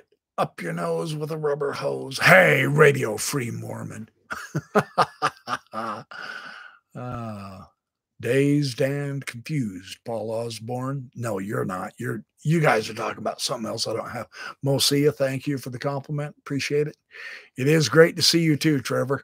If you didn't get to see the whole video, you can watch the rerun. Yeah, Doug Vincent saying the takedown of Mulstein and Gee are epic from Dan Vogel. That's what's inspiring me for tonight's show. I wanted to give you a little bit of different information and different context than Vogel goes to. And so that way we kind of dovetail, but we still see the same overall pattern and method of John Gee, and showing that method does matter, because manipulating the historical evidence as a method is severely dangerous for valid scholarship. But apparently the Mormon apologists haven't gotten to that point yet. They still think they can cheat like hell and get away with it and confirm testimonies. I don't see how that works. I seriously just don't, call me stupid, but I don't get it. I don't see how that works. I will be right back. I know, I promised I wouldn't do this on live, but I'll be right back. Don't go away. I'm not done yet. I'm going to talk to you some more. Hold on.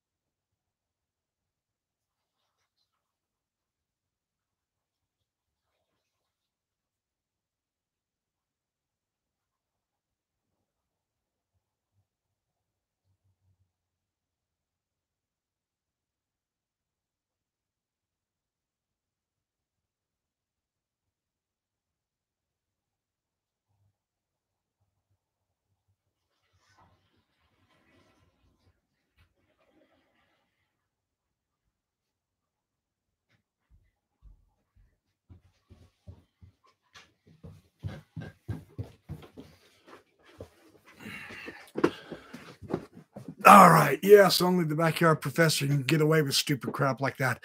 I had to go pee. All right. Hey, I'm an old man. Only I can get away with saying stuff like that too on a live session. So, anyway, whoo, doggy. Now I'm ready to talk.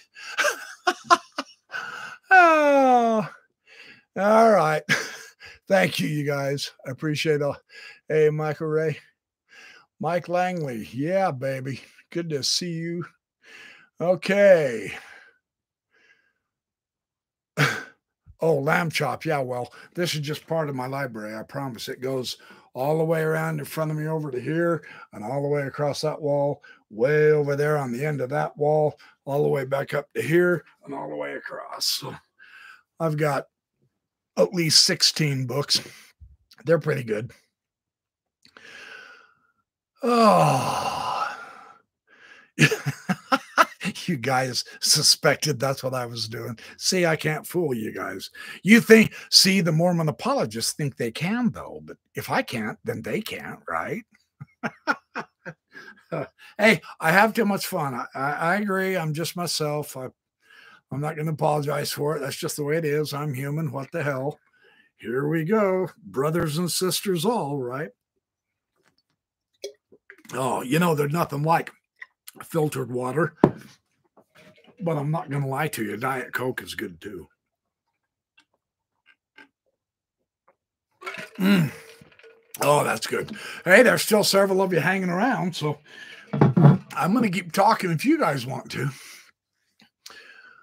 Oh. All right. Your eyes were turning yellow. Were they? Oh. Whatever. You're lying now, Vogel. You've got to have evidence, pal. Ooh, I guess it'll show up on the video, won't it? Oh, I love this. You could be a voice actor or even a regular actor, but I was thinking great voice for cartoons. Thank you, Ryan. I've actually been told that before by someone else. Crap, maybe I will. Who knows? I could even draw the cartoon. Oh, hi, Deborah. Deborah Kittredge. Good to meet you. Good to see you again. David Nielsen. Pizza? I didn't get any pizza. Hey, that's an idea. What if I came on eating dinner? Yeah. You remember that one video I did where I was eating a hot dog in the pickup? Oh my gosh, people just ranted and raved about that. And I was just having dinner real quick before I got up in the mountains to do some kind of a video or other or something. I can't remember if it was chess or if it was something on probably something on the Book of Mormon or Book of Abraham. But iced coffee every time. Yeah, the lattes, those are good, man. Yeah, Trevor, LSD apologetics these days. Sometimes it makes you wonder, man. I mean, I almost feel sorry for them, but see, that's a dumb thing. They have to know they're manipulating it intentionally that is invalid. That they can't possibly believe that's valid. Come on. There's just no way. I don't, that's the way it goes. No, I'm not going pee again, Radio Free Mormon. You go this time. Oh, yeah, that's what he's saying. Okay, Radio Free Mormon will be right back. Yeah, see, don't tell me I don't have any influence. Woohoo! Oh. Oh. Oh. Oh, it It was fried chicken. It was too. I've done it with a hot dog too, though, Doug. Yeah, in my truck. Yeah, but I think it was fried chicken. Oh, I love fried chicken. I can't help it. You know, that's why I'm so fat and I've got to start losing weight. Man, I got to get some weight off, man. I'm going to have to start doing that. Okay, Mark Crispin, good to see you again. You're saying fried chicken too. All right, fried chicken it was. I mean, out of the mouth of 2 or 3 witnesses, I don't doubt it. Fried chicken's one of my favorite. Hey, we've got a store called Brolam's that serves the best fried chicken. Oh, man, it's good. So anyway, yeah, it's the breading that clobbers me, right? I mean, the chicken itself isn't fattening, but the breading, and the breading is so good. Why does everything that tastes so good have to be so bad for you? That's what I want to know. It just torques my britches. Wayman 29, thank you for showing up, bro. Way to go. I love you, dude. Yeah, that last guy on your Facebook last week that said he stopped in for 20 minutes and then left because I never got to the point, I changed that up tonight. So send him back. I jumped right on this. Within 4 minutes, I was talking about the subject and I just barely shut up. So tell him, hey, I got carried away last time, but this time I did not dawdle. I got right to the point. I shared the good information, and now I'm having a fun chat with all of my friends and my audience. So be sure and tell him that, Wayman. You'll see it when you watch the video. I promise I'm not going to waste the first half hour of your life watching it. So note to self, pee before the show. Yeah, John Uller. That's the dumb thing. I did. What a subject to talk about live, right? People who've never even seen this are going to watch this are going to say, who is this clown, man? What a nerd. All right. Yeah. But that is good advice. I mean, hey, after all, you know. You've been to Brolam's? Yeah, I love Brolam's. I do, really, seriously. Zanny Banani, welcome. Good to see you.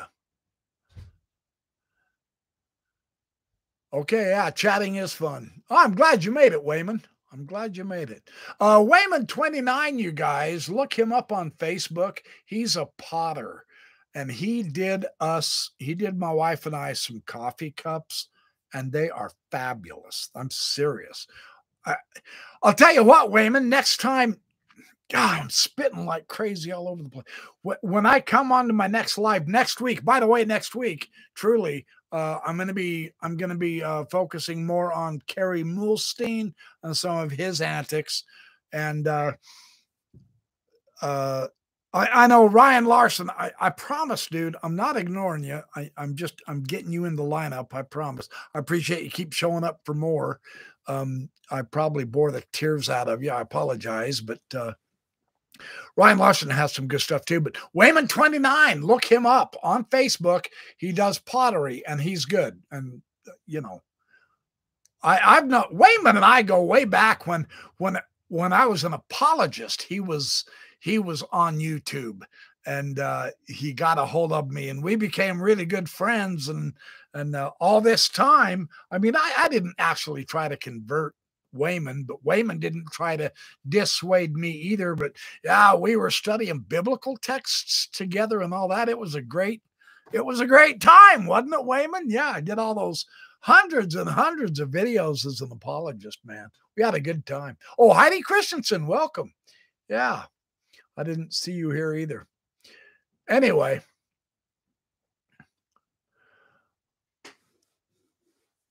Oh, let's see. Doug visited my mission. Really? You had your mission here, huh? Way to go, Doug. Oh, yeah. The catching up on the CES letter. Yeah. That's another one I wanted to. I mean, you know, I've technically done a video on CES letter, but I didn't go through the content. What I did was describe the response to it, which I thought was extremely flat. It just didn't impress me. But man, I'm glad I wasn't the guy at fair behind the scenes trying to defend the Book of Abraham against Jeremy Reynolds. Oh man, I am so glad that wasn't me, man. I'm glad I was inspired to quit being an apologist before Runnels showed up because he just spanked Fair. Oh my God, he just destroyed him. That was something else. That was a hoot. No, Wayman. I had changed my mind before the CES letter showed up. It showed up. Yeah, it was kind of close to the same time, but yeah, it was just, it wasn't any one thing, but the papyri, the Book of Abraham translation, that was definitely the big shelf item. Actually, it was Rittner's book was one of the main keys to it, without question. And then Thomas Riskus, Deconstructing Mormonism. God, that book just yanked the rug right out from under me. Poof. I realized game over. I'm gonna have to take this one day at a time, but wow, that was something else. Oh yeah, I heard that our friend Bob Crockett died. Rest in peace, my brother. Yeah, Bob Crockett. He was a worthy adversary on our message board, and he was a worthy friend on our message board. I was sad to hear he died. Yeah, doggone it. But I mean, it happens to the best of us, even all of us. So, but you never know. So that's why I say, be good, do well, have fun, make friends, stay happy, and always be good neighbors, because you never know. It's better to have fun in life and laugh a little bit and learn some cool stuff than not. So anyway, yeah, me too, Heidi. After I read through I had heard about the CS letter for like 2 years or so before I even bothered to read it, because I was still kind of adjusting. And so, yeah, when I finally read it, it was just one bombshell after another. And Dan Peterson's response at Fair just completely miffed me. I said, what do you mean you've already answered all of these? You haven't answered them at all. I mean, that just goes to show you that the Mormons, and I'm probably doing a fallacy of generalization here. I recognize that, but if all they want to say is, oh, well, we've already provided an answer for that, did that help? No, of course not. What kind of a response is that? Jump into the details with us and let's see if you can hang on with Jeremy Runnels on the details. I mean, he trounced Fair on the Book of Abraham stuff, let alone the Book of Mormon and the witnesses and polygamy, and I mean everything and all things, right?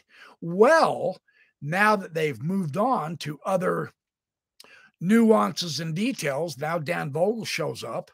Now Bill Rill and Radio Free Mormon show up. Now Brent Metcalf gets back involved. Radio Free Mormon stupidly pulled me back into the arena. And now all of you guys are suffering because I'm here blabbing like crazy. And it's RFM's fault. I love you, brother. I'm having more fun thanks to you. I'm sure glad you finally talked me into this. Oh, criminy. Oh, Rough Stone Rolling. Yeah, that was a dandy. It really was. And see, that's what I mean. The narrative had to change, and yet when you get more realistic, the thing that amazed me too about Rough Stone Rolling is all of a sudden everybody's saying, well, that's an anti-Mormon book. Huh? I mean, that's how badly whitewashed things have become, apparently, for people to actually respond and say, that's an anti-Mormon book. It's like those guys. You remember the reaction to the essays on the church website when they first posted them? And people were writing to the website to the church. And they were saying, hey, anti-Mormons have hacked your website, man. They're posting anti-Mormon stuff on there. And it was the essays. It was the historical. I mean, that was hilarious when you stop and think about the ramifications of Boyd K. Packer's stupid view of whitewashing, which is what? Manipulation of history. It always comes back to bite your ass. That's why I wanted to highlight John Gee, because I know he can do better. The trick is he's under the employ of the church. So he won't be able to do better until he retires so that his income isn't threatened. You know, no. Who knows, right? You know. Do you still believe in God? Chris Pierce. I'm looking. I'm willing to be open. I don't know. That's a good idea. That's a good question. What are my beliefs now? Yeah. I ask that periodically from time to time, surely. I'm looking for sure. I would like to hope there is more to it. I'm willing to openly say that, sure. And this is one reason why I find it so enjoyable to study the mysteries, the ancient mysteries. The thing is, I keep clobbering Joseph Smith on this translation stuff and the fraudulent nature of it and all that. And yet, seriously, as Trevor Luke here can vouch for me, there is an esoteric aspect to this that is also extremely fascinating. And I can't stop looking at that. So, you say, yeah, you're getting wishy-washy. Well, yeah, call it whatever you want, but I like the idea. I think that I'll put it this way, my literalistic interpretation, maybe my literalistic understanding of stuff, I was probably overdoing it, but I really had no choice, because if you want to be a TBM, even today, they're still pretty cockeyed literalistic, right? They hate the idea of the narrative of the Book of Mormon being inspired fiction and stuff. No. It's got to be real ancient history. The Book of Mormon, the Book of Abraham authenticity has to be because it's authentic historically. So you see, there's still that literal kind of thinking. Well, I don't know. See, the literal history stuff, and I hate to say it this way, maybe it's because I'm not a genuine historian and I should be, but that to me doesn't carry near the excitement, the idea of a spirituality. And you say, you're screaming at Joseph Smith for evidence. Can you have any evidence of spirituality? At this point, not physically, no. But it's something we all crave for, at least based on what I'm thinking and how I interact with people. And through time, we all, and if you don't, it's cool. It's no big deal. I'm not going to try to convince you or convert you to trying to think this way either. I don't care. I love you just the way you are, Mr. Rogers. Yes, I like you just the way you are. But I like the idea of being on a quest for a more full, maybe more fulfilling spiritual life. You know what I mean? I don't know how else to say it. I don't, what other word could we use besides spiritual? I don't know. I guess we'll find out, won't we? So, yeah, Lamb Chop, David McAvoy is profound, isn't he? I really loved that interview with Bill Reel and Radio Free Mormonism Live just a couple weeks ago. That was epic. That was good. That was good stuff. Yeah, McAvoy is good people. I love that guy. You can tell him I said that next time you talk to him. I wish I could get a hold of him more. I'd love to have him on the show. He's good. Oh, anyway.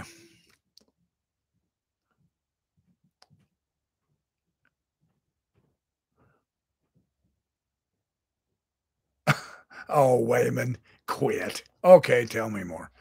No, I'm not a hero. I'm a hero on a journey, maybe, but I'm not on a mission.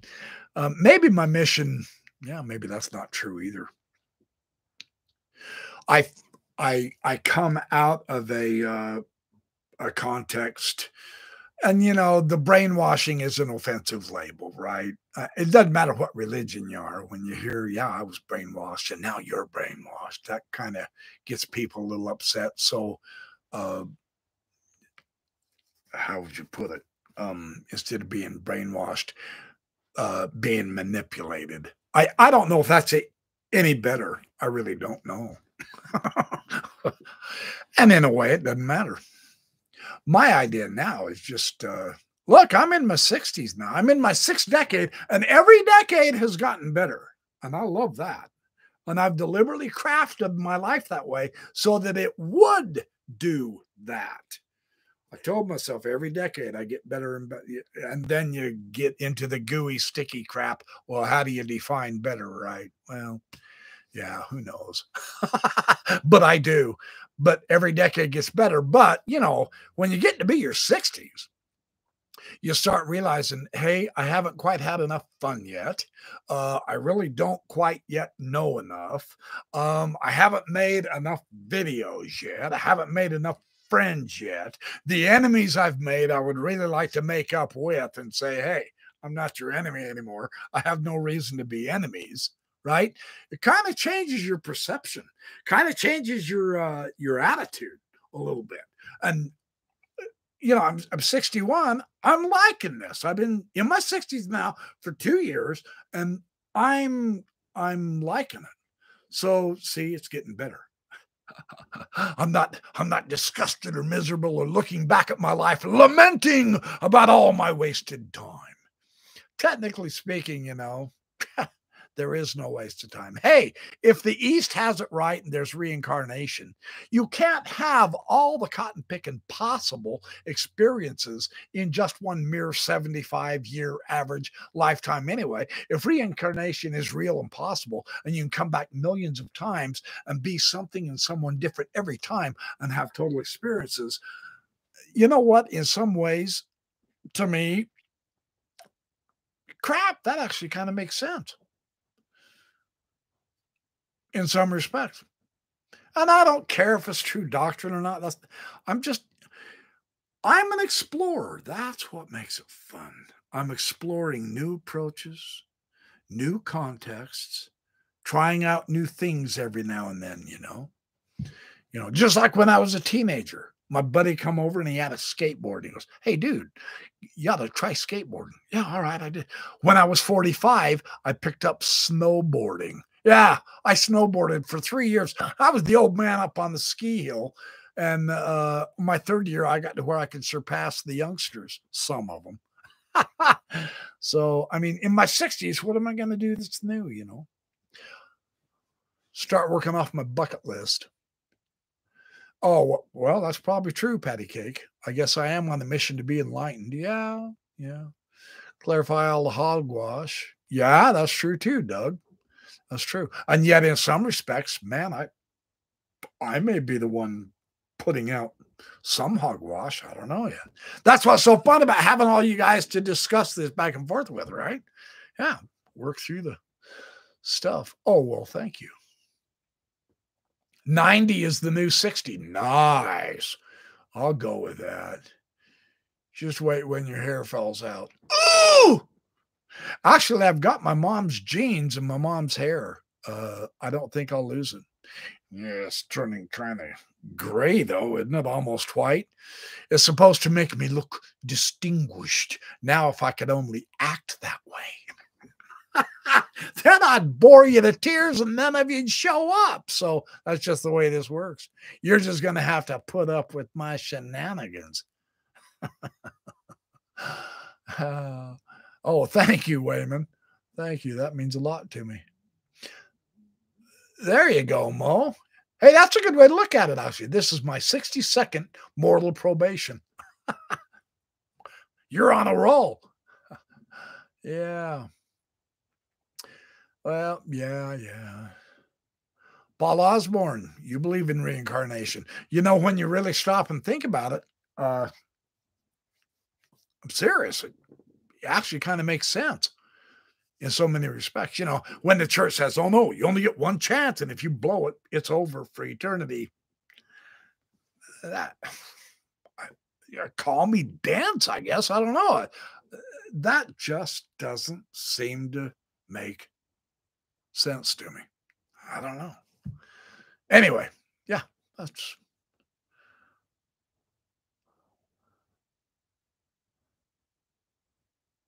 I agree, Lamb Chop. We old farts need to stay together. Absolutely. Stick togetherness. What we need to do is somehow find a way to all plan to get together and have a barbecue. Yeah, baby. Or else we could do some meat smoking in our smokers. I do a wicked bratwurst, man. Cheese stuffed, bacon wrapped bratwurst. Ooh, that's my favorite recipe. Although I do a pretty good beef jerky also. I really do. I smoke a decent beef jerky. I've had a lot of people say the beef jerky is really good. I would even challenge my beloved friend David Bockavoy to a smoking contest. Yeah, tell him Backyard Professor's looking for a competition with the great David, my buddy Bockavoy. I'll take you on the smoking contest. Wouldn't that be fun to do? And then we could all get together and have an eat off. Wouldn't that not be a blast? We got to somehow find a way, man.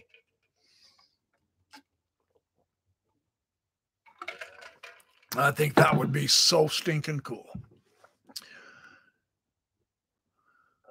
Oh. Yeah, Mike, a cookout.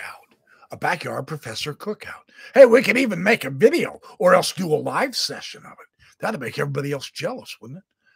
Can you imagine seeing 60 or 70 of us idiots running around, yelling and screaming and hollering, having good food and squirting each other with mustard and having a food fight? Oh, wouldn't that be a hoot? Food fight, but I'm going to open my mouth so that when you throw it at me, I can taste it. Yeah, totally down with it, Mo. Me too. I do too, dog. I love barbecue. What are 3 books I need to read right now, Wayman 29? 3 books.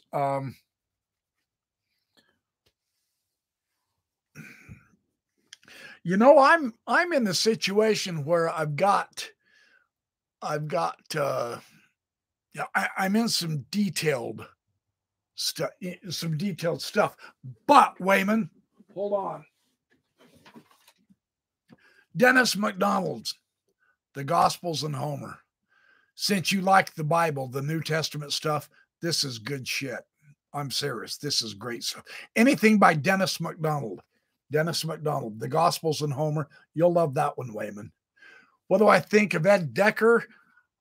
You know what? I never actually really paid much attention to him as an apologist, and I haven't since I've stopped being. So I don't know. I don't know that.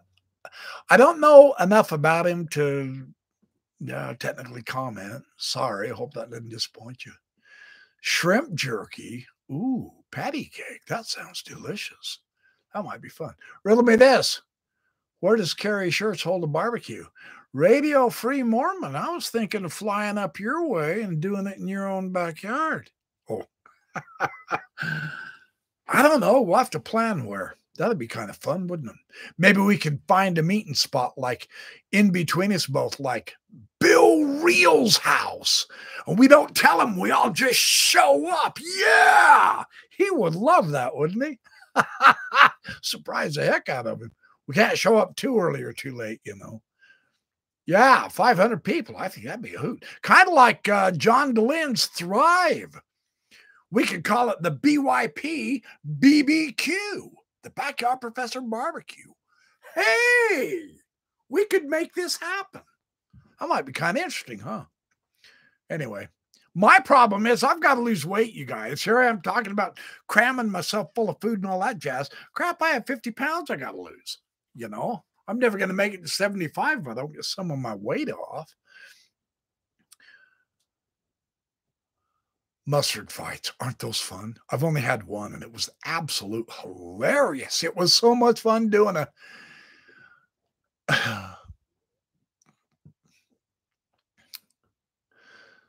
Chris Pierce, 62, when your shelf started to break. Good on you. At least it started to break, right? Very good. Oh, Mark, that's very kind of you to say. Thank you. BYP BBQ. Yeah. Hey, that'd make a good t-shirt, wouldn't it? Everybody would ask, what do those letters mean? You could tell them, a friend sent it to me. Hey, maybe we ought to do that in Bill Reel's merchandise stuff. Have a picture of my funny, ugly looking mug where I'm. Oh, I know. I could be holding a bratwurst, taking a bite out of it. Right? We could do that on a t-shirt, RFM. BYP BBQ. Hey, that's an idea. I might have to take some pictures of that. That'd be fun.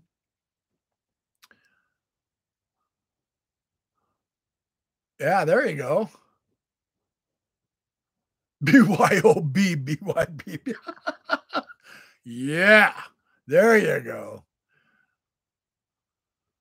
Barbecue a salad? I never thought of that.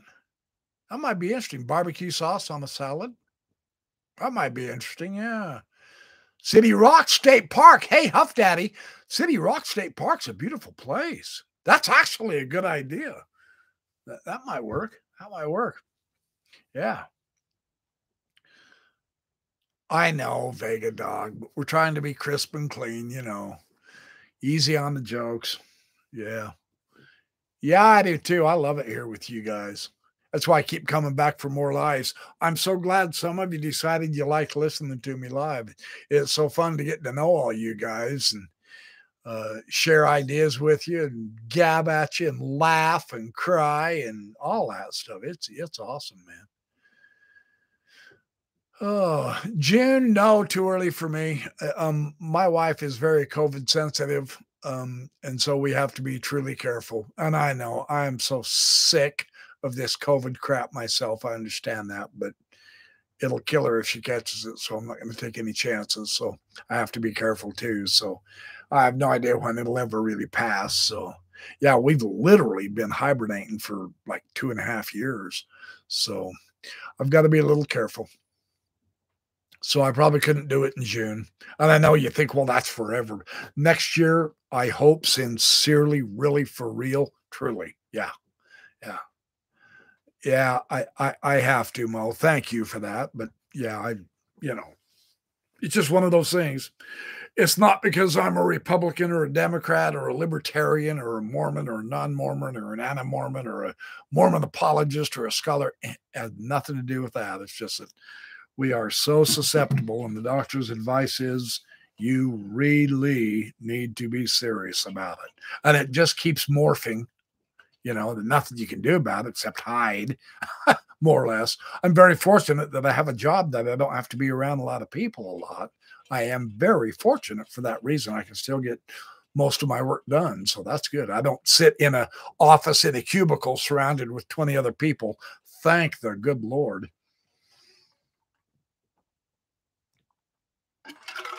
But yeah, it's all good. It's all good.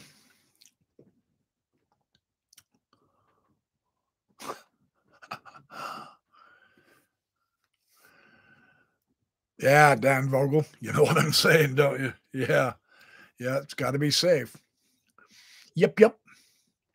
We all reap the benefits. My happy day, Chris Pierce. I love doing research. I benefit from the research of so many of you excellent people in the audience, too.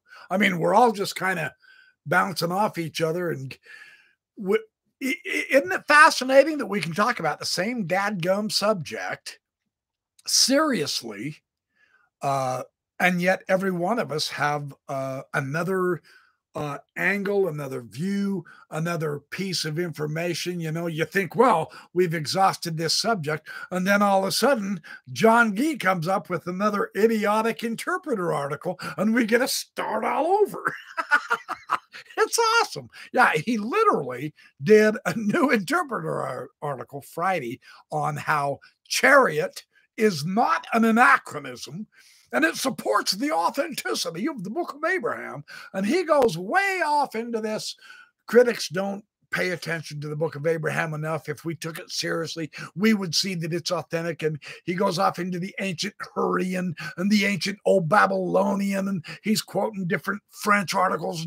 I mean, it's got every kind of apologetic hallmark of scholarship, and it doesn't mean a damn thing.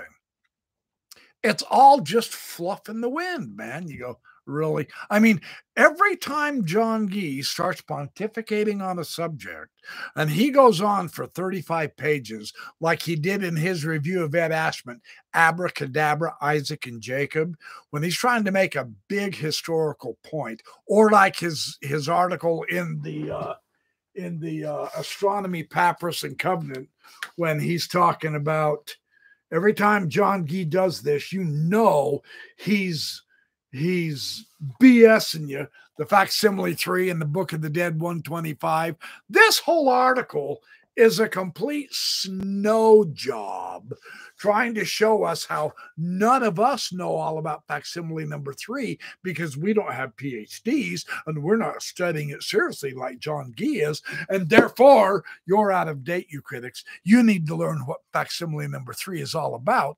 And when you really get brass tacks, you go, I don't even care what facsimile 3 is. And you're wrong, Gee. I don't need to know either. That has nothing to do with anything. I could care less. It's pretty interesting to wake up to that kind of so we all have different types of knowledge. We keep responding to the same things, and yet every time Dan Vogel kicks out a new book, Bill Rill and RFM have a new interview, I have a new live session, etc. Brent Metcalf shows up with a new article in the John Whitmer Historical Society, on and on and on and on and on. Ryan Larson now, he has new insights and ideas. And we're still all learning. And I mean, that's just, you know, oh, Radio Free Mormon. Thank you, my friend. You are beyond that. You're very kind. Anyway, it's a lot of fun. That's what I'm saying. You guys are just a lot of fun. That's all there is. Which 8 hours do you eat at Huff Daddy? Oh, I thought you was asking me. I have discovered a secret to my diet when I can ever stick to it. I have to not eat after 6 p.m. Isn't that weird? Because, see, by the time I wake up, get a shower and all that jazz, I have to get off to work, right? So, I mean, it's not like I have a long way to commute. But so I eat a big lunch. But if I can at all not eat after 6 p.m., then I can begin losing weight. That's my secret. I'm not trying to speak for you, Huff Daddy. You can go ahead and give her your own answer. 30 pounds. Way to go, Huff Daddy. And it's still off? Oh, wow. Genuflect to you. I'm not worthy. Although you got to keep your eye on your opponent. That's what Bruce Lee taught, you know, when you don't do this or he'll kick you in the face, right? It's Jeet Kune Do for you. Smoke screen master. Yeah, right, Doug? He is. 1 cent short. Oh, no. It's never short. Paul Osborne. You guys, if you're not over on Shade's message board reading Paul Osborne, that's the other one I meant to mention. No kidding. I'm glad you're here, Paul. Paul has some sensational stuff on the Book of Abraham for a message board. He's able to bring in all kinds of photos and charts. I mean, he'd been doing some stuff on the Book of Mormon geography. I kind of talked about that in one of my videos. Seriously, Paul Osborne, he's another one that just comes up with all kinds of great stuff. So, yeah, I didn't mean to leave you out, Paul. You are definitely one of the Book Abraham boys.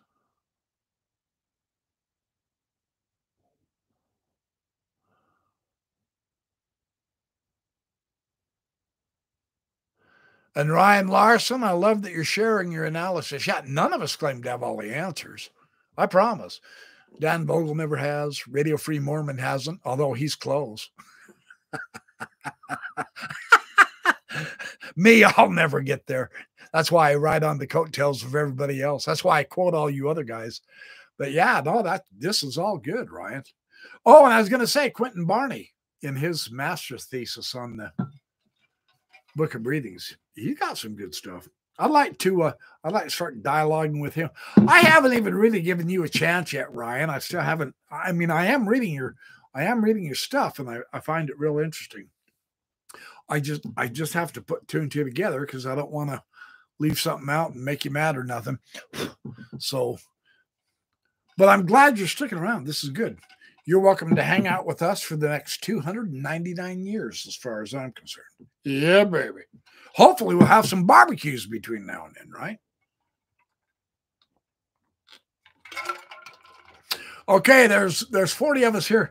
Hey, I'm coming up on 2.5 hours, man.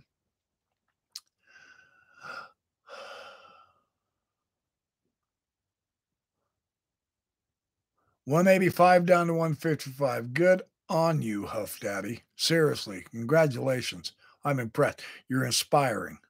I will, I'll tell myself, hey, if he can do it, I can do it. That's awesome. That's really cool. A lamb, wah, wah. Radio Free Mormon. Dude, you're incredible. Oh, well, thanks, Ryan. Yeah, I just don't want you to take it personally at all. Really, truly. I'm thrilled. I got another friend I can talk really good, serious stuff. Wayman 29 is that way with biblical stuff and all.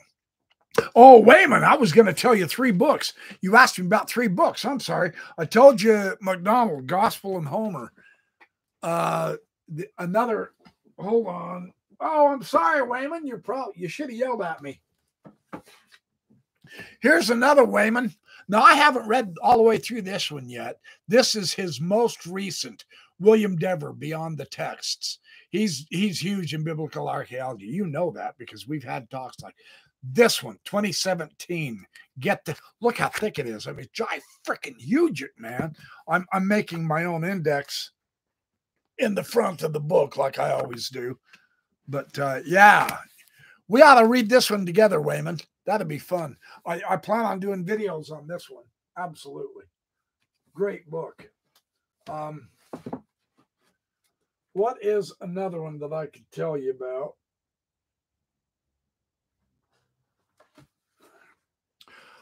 What subject are you interested in, Wayman? You have to tell me. Hey, email me. We'll get together and I'll share some of my stuff that I'm doing a lot more chess now too. And I am doing the esoteric stuff. I'm trying to do esoteric materials with Trevor Luke. He was here tonight too. Him and I are kind of looking into the esoteric stuff. Just like I try to do the scholar, kind of critical scholar stuff with Paul Osborne over there on Shade's message boards. Oh, patty cake. Yeah, whatever. Oh, yeah, Radio Free Mormon and Bill will. Yeah, I won't. I'm just small meat and potatoes. That's just the way it is. Yeah, you're welcome, Wayman. Yeah, we'll talk some more. I got kicked off Facebook years ago because I was so obnoxious. That was when I was going through my faith crisis, and I beat the hell out of a Mormon apologist, and they turned me in as a phishing site. And so, Facebook kicked me off and they won't let me back. So I would communicate with you, Facebook, but I can't. So but I've got ways I can get a hold of you. So I will.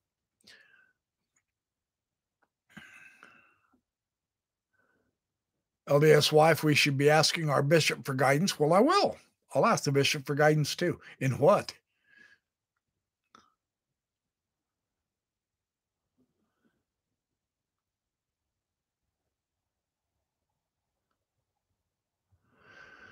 All right.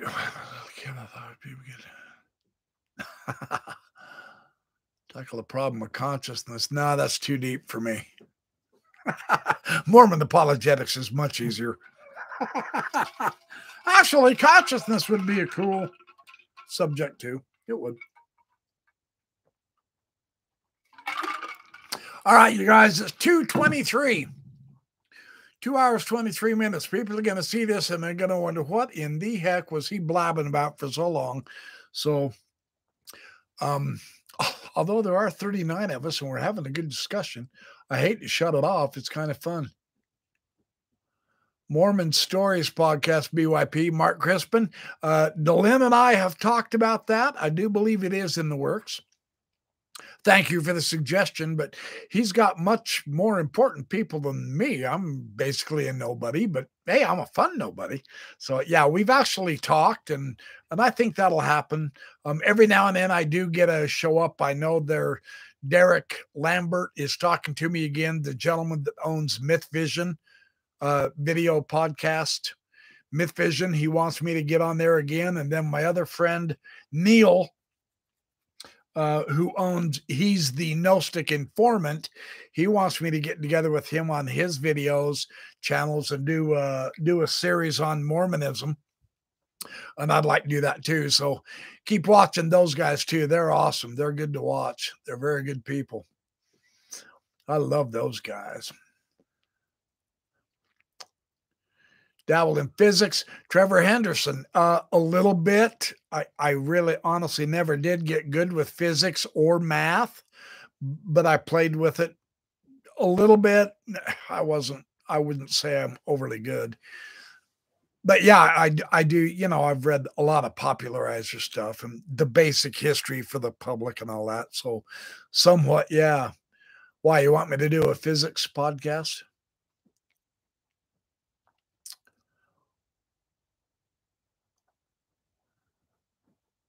Okay, Wayman. Thank you for showing up. Yeah, I think you'll enjoy the first part. Yep. Let me know what you think. Yeah. Swing down from the enormous thermos. Well, thank you, Patty Cake. Yeah, well, I don't think it's a matter of being too modest. I think it's a matter of stating the facts. Oh. Okay, Chris Pierce, thank you for showing up. I'll see you next Sunday. Next Sunday, I'm going to take on Carrie Mulstein a little bit. So anyway, I'm going to go ahead and go. I love all of you. You're awesome. You're a wonderful audience. I appreciate it. Thank you for all your support financially, psychologically, spiritually, physically, realistically, awesomely, and backyard professorly. I will be back next Sunday. I hope to see absolutely every one of you. Don't forget Wednesday nights, Mormonism Live is also another program. Don't forget Dan Vogel's videos. Don't forget to come to Shade's message boards and read Paul Osborne's information, and on and on and on. I like all of you. I love all of you. I'm going to head out though. So yeah, it was fun, Doug. It really was. I will, Mark. I'll see you guys next week. I am going to close off. It's been 2.5 hours. That's long enough. Sorry to shut y'all off, but we'll gab and BS next Sunday also after the show, all right? I love doing this with you guys. This is awesome. Night, Radio Free Mormon. Appreciate you showing up. Always good to see you, of course, every one of you. Thank you, Ryan. Appreciate it. Paul. Yeah. Paul, you've got my number. You devil, you. I love you, man. You're awesome. You're the one Texas person I really do appreciate. I'm not even kidding. Okay, I got to go. See you all next week. Have a great week. Be safe, do good, be well, have fun, and come back, y'all, here. All right, this is it. I am Gone Johnson.